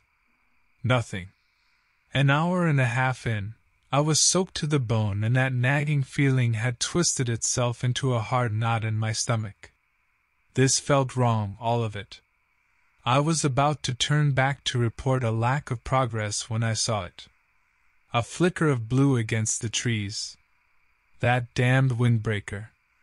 I jogged towards it and almost tripped over something wet and yielding beneath my feet as I got closer. Tabitha's walking stick lay on the ground. I picked it up, then knelt down next to. I couldn't describe it well even if I wanted to. Not then, and not now. A shred of blue fabric was visible, and the rest was pulp. No, not even that word does it justice. There was a mass of mangled flesh, shredded clothing, streaks of blood washed down the trail by the rain. It wasn't a sight compatible with any sane idea of the natural world. It was pure nightmare fuel. Panic flared up, a hot, tight sensation in my chest. I had my pistol, but whatever did this wasn't something a gun would help with. No animal, nothing I'd ever learned about, could do this to a human being. I stumbled backwards, tripping over a root, and landed hard in the mud. Still, with my eyes fixed on that horror, I scrambled back further until the trees obscured the sight. I got to my feet and ran. I have no idea if I was still on the trail or just crashing through the woods. Branches whipped my face, the rain stung my eyes. I probably tripped and fell a dozen times, but I didn't care. Get away, that was the only thought in my head. I had to get away, to the truck, to call for backup. This wasn't a simple missing person anymore, if it ever had been. There was something out here, something dangerous, something I didn't even have words to describe. Then I heard it. A crack like a gunshot behind me. My heart seized up.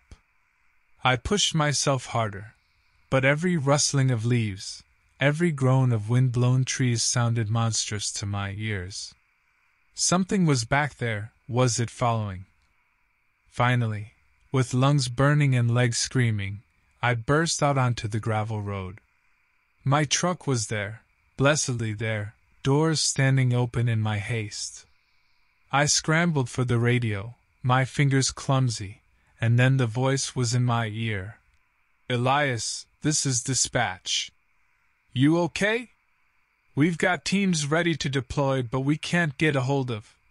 I couldn't speak clearly at first, just gasped out words in a breathless rush. "Something, not an animal, found Tabitha. Get help, lot of help." My grip tightened on the radio. Armed help.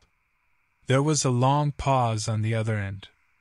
Then, a different voice came through, one I recognized as the Chief Ranger.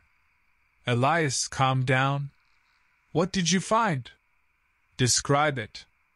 I did the best I could, even knowing my description would sound insane. I'd sound insane. But there was no way in hell I was going back in those woods alone, and I knew I wouldn't convince anyone to follow me if I didn't at least try to explain what I'd seen. And then I saw it. A towering shape, taller than any man, moving through the trees at the edge of the road. It was barely visible in the stormy darkness, but I saw its long, inhuman limbs, the slick wetness of its skin, and those eyes glowing in the faint light filtering through the rain. I screamed at the radio. There! It's there! Send help, send help! My cry was cut short as the thing launched itself from the trees, moving with uncanny speed. One massive hand slammed into the truck's door before I could even shut it, metal groaning and bending against some terrible strength. Inside, it was chaos. I fumbled for my pistol, but my seatbelt was tangled, and the creature was wrenching at the warped door with horrific, tearing sounds. The side window exploded inward, showering me with glass. I fired blindly, the noise deafening in the confined space. I don't know if I even hit anything. It simply recoiled for a moment, then shoved its upper body through the shattered window. I can't describe that face properly. There was a mouth, too wide, too full of sharp teeth, but the eyes, they were the worst. Intelligent, but not the way any human or even animal eyes are. Those flat, yellow eyes held a focused hunger, and a kind of cruel amusement. I grabbed at the radio, smashing it against the creature's leathery skin as I scrambled out the passenger side door. Mud slicked under my boots as I ran, my gunshots echoing behind me. They hadn't stopped it. How do you stop something like that? I didn't look back until reaching the main road, my lungs aflame and my heart hammering in my ears. Back there, the truck was a twisted wreck, but there was no sign of the creature. Had my shots driven it off? Or was it watching, just biding its time? Suddenly, headlights broke through the storm. Blessed headlights. I flagged them down. A Forestry Service vehicle, backup, had arrived. 2 rangers, Carl and Joanna, jumped out, alarmed. Their questions blurred together in those adrenaline-fueled moments. My words sounded frantic, even to myself. The words creature, and not human, tumbling out. I pointed a shaking finger back down the road, trying to describe those eyes, the unnatural movements. Carl looked skeptical, but Joanna had a different expression, one I recognized. Fear. Her father, a ranger before her, disappeared on a night patrol almost a decade ago. They never found him. Get in, Elias, she said, her voice firm. We piled into their truck, and Carl slammed the pedal down, headed towards my wrecked cruiser. We didn't see anything on the road. Maybe it fled deeper into the woods, or maybe it was never there at all, just a figment in my terror-addled mind. Back at the station, I was a mess. Blood spattered from the broken window, shivering from delayed shock.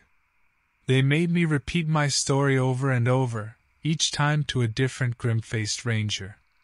Some looked skeptical, others listened with the same hard glint in their eyes as Joanna.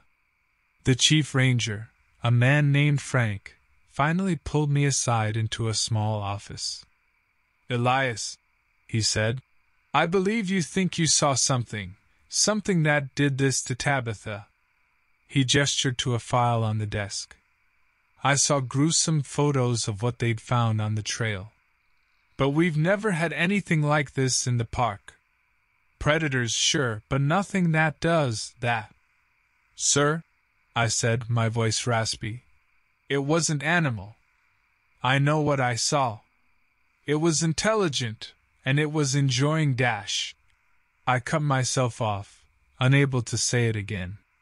Stress does things to your mind, son, he said, not unkindly. You did good getting help when you did, now you need to rest. The next few weeks are a blur. Suspension from duty, a mandatory psych evaluation, the cold stares of other rangers who thought I'd cracked under pressure. And always, at night, those eyes burned in the darkness behind my eyelids, the tearing metal and the scent of something foul and old. The investigation continued. Search teams combed every inch of the forest near where I'd encountered it, finding nothing. Tabitha's remains were DNA identified. Her friends, Daniel and Sandra, returned to their lives, shadowed by grief that might never find proper closure. Officially, her death was listed as an animal attack, but I know the rangers that saw the photos don't believe that anymore. A month passed. The nightmares didn't fade, the gnawing sense of unease only grew. Every creak of my apartment floorboard, every shadow just a bit too dark, turned into that creature waiting. And deep down, I know it was. One morning, Joanna called. Her voice was strained. Elias, it happened again. 2 hikers, missing since last night. Search found, well, it's like Tabitha all over again. Same area of the park. They think it's the same thing? I asked. The silence was answer enough. Frank wants us to go in there. Armed. Tonight, she said. He's setting up a team, only ones who believe you. I have to go, Elias. My dad. Her voice hitched, then she continued firmly. Will you? I should have refused.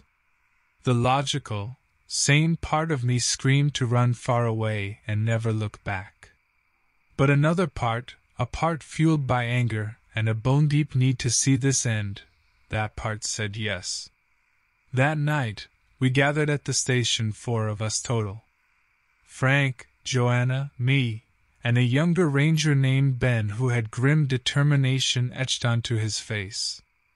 Our gear wasn't standard issue, not just pistols, but heavier firepower and specialized flashlights. Frank had even called in some kind of tracking expert from outside the park. We entered the forest at dusk, armed and wary. The tracking expert, a wiry man named Rowan, took point. He moved like a ghost, reading signs on the ground I couldn't even see. The further in we went, the closer to the place where I found Tabitha, the more that unease gnawed at me, twisting my gut. Rowan stopped suddenly, holding up a fist to halt us. He crouched down, pointing. In the faint beam of his flashlight, I made out a track, not from any animal I knew. It was too big for a human, the toes too splayed. We followed that track for what felt like hours, the forest closing in around us with stifling darkness. Finally, just as I felt on the verge of snapping, Rowan hissed. There. Ahead, through the tangle of ancient trees, I saw a pale shape hunched over something in a small clearing. The thing raised its head as we approached, and even from a distance, I recognized those flat, yellow eyes. It stood, dropping the shredded mess that had once been a person. A low, rumbling growl rose from its throat. We opened fire. The night erupted in gunfire and muzzle flash, the creature roaring in what might have been pain or pure fury. It lumbered towards us, faster than it should have been able to, but the shots were taking their toll. It stumbled, one of its massive legs buckling. It still didn't fall, but something shifted in that moment. We were gaining ground. Then it turned and crashed back into the undergrowth, disappearing into the night. We followed for as long as we could, but the trail went cold.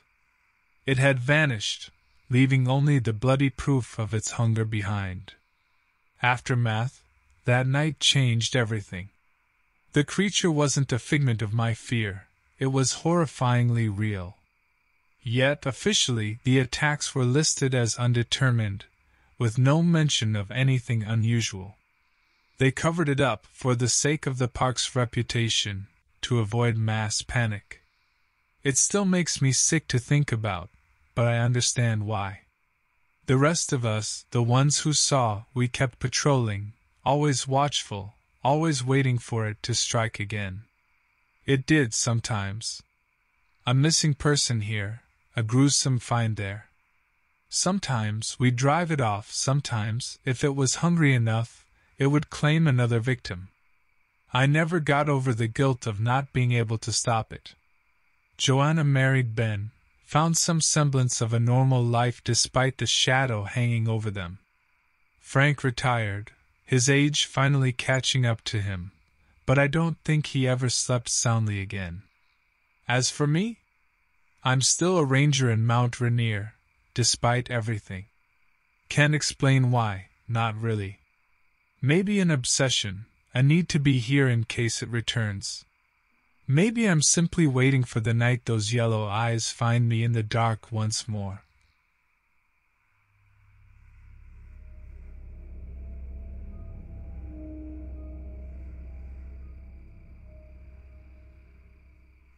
My name is Caleb Ross, and this happened to me in September of 2010. I'm a National Park Ranger in Redwood National Forest in Northern California.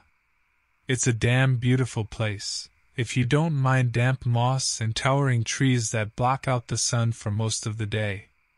Still, I love the peace of it, the way the forest muffles the world. Always felt more at home here than anywhere else, even that rundown apartment I had back in town. This happened a couple years after losing my wife in a car accident. Figured that's why I buried myself even deeper in this work. Reckon I wasn't doing the best job of healing. But that's a whole different story. This one, it ain't about grief. It's about something a whole lot less human. September is the best time for backpacking in the redwoods. Still warm, fewer crowds after the summer tourists. I get a lot of requests for backcountry permits, and it's part of the gig to check in with folks starting long trails, make sure they're geared up right. This group was 3 guys, mid-30s, looked fit, outdoorsy types. Name tags on their packs said Brandon, Kevin, and Marcus. Standard questions: got maps, compass, first aid? They seemed experienced, although something about them made me uneasy. Not anything clear, just a prickle on the back of my neck. I warned them about mountain lions in the area. Hadn't been a serious attack in a few years, but it's standard info. Marcus, the biggest of the bunch, gave a cocky grin. "We brought protection," he said, patting his hip. "Good," I said, trying not to sound concerned. I don't like guns in the park, but some folks think they're a magic shield against danger. Next morning I was on patrol when I got an emergency call, garbled, cuts in and out. Sounded like Brandon, hysterical, yelling about something attacking them in the night. I asked for their location, but got only a choked, "By the big redwood." And then the call dropped. Every ranger's worst nightmare. Now a group of hikers is out there, injured, maybe worse, and my job is to find them. I radioed it in, got a whole search team mobilized, and drove like a man-ant to the trailhead where the guys had said they were starting. The hike to their last known location was a grueling few hours through dense underbrush. I called their names until my throat was raw, the woods echoing back only the rustle of leaves. We finally found their campsite, or what was left of it. Tents were shredded, gear scattered like some giant beast had played with it. Blood smeared on a broken tree branch, and an overturned cooking pot half crushed, like it was made of paper. A flash of panic hit me then.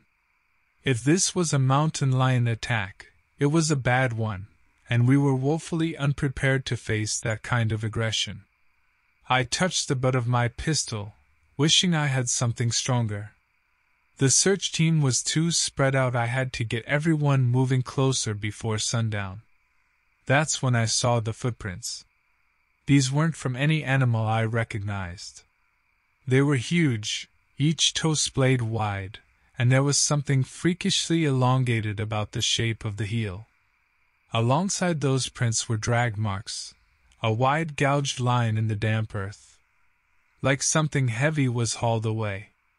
My blood ran cold. Whatever this was, it wasn't natural.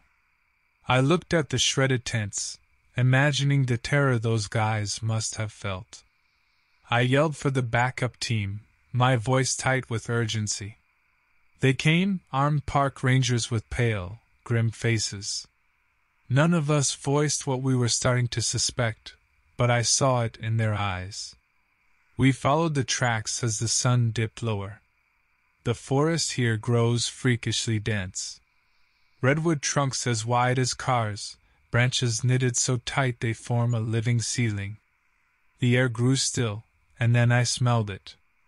Like rotten meat left too long in the summer heat, mixed with something musky and feral. A twig snapped up ahead. My heart pounded. I held up a closed fist, signaling the others to halt. We moved closer, rifles raised, breaths held. Then it stepped out from behind a redwood so monstrous its roots were like a small cave. The thing was tall, easily 8 feet at the shoulder, moving with a lumbering, lopsided gait. Its skin was leathery and mottled, some places bare and others with clumps of coarse black hair. The arms were too long, ending in thick claws that ripped up the ground as it walked. But the worst was the head. Humanoid, but warped, a muzzle pushed forward, too many teeth in a mouth that stretched far too wide. Its eyes, small and beady, held a glimmer of intelligence that made my stomach churn. It turned, sniffing the air, and those eyes locked onto ours. For a frozen second, we just stared at each other, and my survival instincts screamed at me to run. But if those guys were still alive, we had to try, had to distract this thing. Marcus had been right about one thing: they brought protection. We opened fire. The noise in the enclosed space was deafening, echoing off the ancient trees. I don't know how many shots hit their mark, but the creature let out a roar that shook the ground. It thrashed for a moment, then spun and crashed back into the undergrowth, disappearing with startling speed for something so bulky. I ordered 2 of the rangers to follow it, tried to keep it in sight without getting too close. I told them to fire warning shots in the air, try and drive it back toward the main park roads where heavier backup waited. The rest of us began a desperate search for the missing hikers. The light was fading fast by the time we found the first body. It was Kevin, or what was left of him. The scene was... I won't describe it in detail. Let's just say that whatever this thing was, it didn't kill the way a cougar or a bear would. There was a monstrous cruelty to it. We found Brandon an hour later, barely alive, huddled beneath the upturned root system of a fallen tree. His eyes were wide with terror, but he was whispering a single word over and over again. Wendigo. Wendigo. I knew that word. Old Native American legends. A spirit of hunger, of insatiable greed, sometimes possessing men, sometimes a creature all on its own. Stories to scare kids around a campfire, not something you'd ever expect to be real. But there Brandon lay, broken and bleeding, proof that those campfire tales had teeth. There wasn't time to dwell on it. He was in bad shape. We got him stabilized and onto a stretcher with the remaining light, carrying him back to the trailhead, a grim procession in the twilight. Every rustle in the trees made me jump, expecting that monstrous shape to emerge from the darkness. Back at the station, medics swarmed Brandon, but it was too late. His wounds were horrific, but I think the shock killed him just as much as his injuries. Before slipping away, he kept mumbling that name, the name we didn't dare speak aloud. The rangers left to chase the creature were still out there. I wanted to join them, to hunt that thing down, but my duty was to stay at the station, coordinate the response. I couldn't sleep. The image of Kevin's savage body burned into my brain. Around 3 a.m, the radios crackled. It was one of the tracking rangers, his voice high with panic. "We've lost it! Damn thing circles back like it knows we're following. Sarge wants backup, heavy firepower." Something in me snapped. I grabbed one of the heavier rifles, ignoring the surprised shouts from the other rangers. Rules be damned, there was no way I was sitting this out. The drive back to the trailhead was a blur. The other search team had regrouped, grim faces, eyes darting into the woods, rifles drawn tight across their bodies.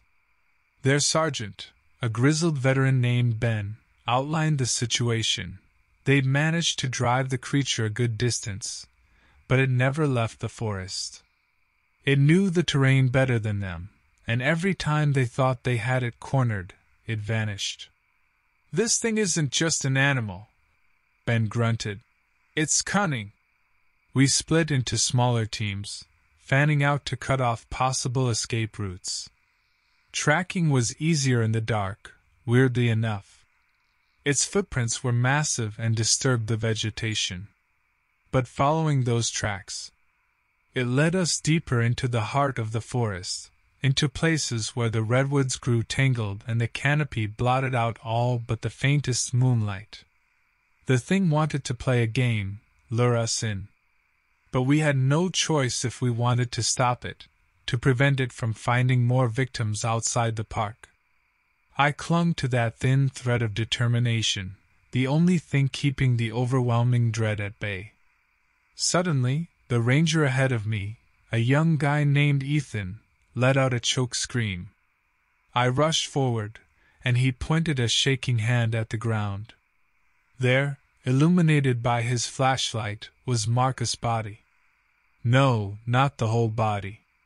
Just the legs, and that damn name tag still clipped to his shredded backpack. I felt bile rise in my throat. This wasn't animal behavior, it wasn't even sadism. This was a message, a display of power, of cruel intelligence. Terror threatened to paralyze me, but then a hot wave of anger washed through me, replacing the ice of fear. "Let's keep moving," I said, my voice steadier than I felt. The others nodded, faces grim. We pushed forward, the silence broken only by the soft crunch of boots on pine needles and our ragged breaths. Hours passed. Dawn began to paint streaks of gray through the canopy. The track we followed twisted and turned, sometimes doubling back, almost like the creature was toying with us. Exhaustion gnawed at me, but just when I thought I couldn't take another step, the trees ahead thinned out. We'd reached a clearing, and there in the center, bathed in the first rays of morning light, was the creature. It sat hunched over something torn and bloody, too engrossed in its gruesome feast to have noticed us yet. We took positions, encircling the clearing. I raised my rifle, my hand trembling slightly, and aimed for the monstrous head.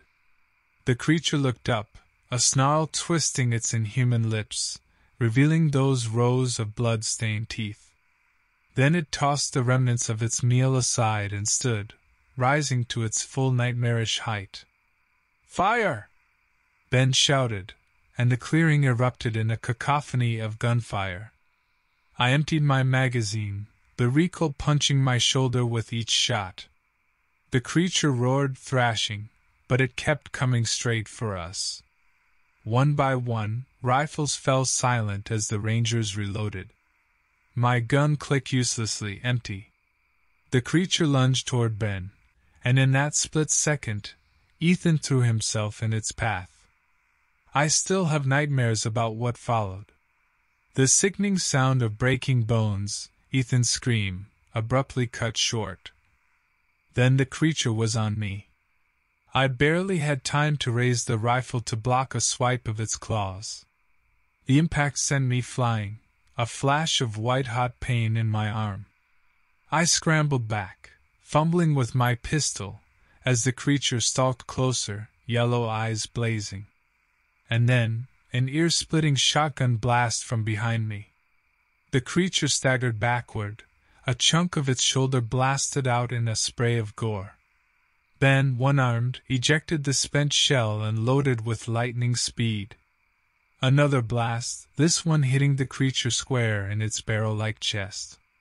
It roared, clawing at the wound, then seemed to waver, a flicker of confusion in those hateful eyes. The opening was enough.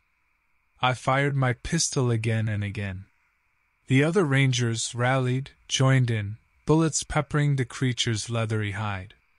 Finally, with a last shuddering roar, it collapsed to the ground. Aftermath. In the silence that fell, you could hear the sobs of grown men. It was over, but the cost. We lost 3 good Rangers that day. My arm was messed up, took over a year of physical therapy to get full use back. Official report? Bear attack. Cover up, just like every other time something like this happens. We swore an oath of secrecy, about the Wendigo, about the truth. Some of us never really recovered. Ben quit not long after, couldn't bear being in the forest anymore. Others, like me, we stayed. What else was there to do? Monsters are real, they lurk in the deepest shadows, but life continues, and someone has to stand guard. There's no tidy ending to this. Every creak of my floorboards at night, every rustling of wind in the trees, sounds like claws and whispers and promises of a hunger that can never be sated.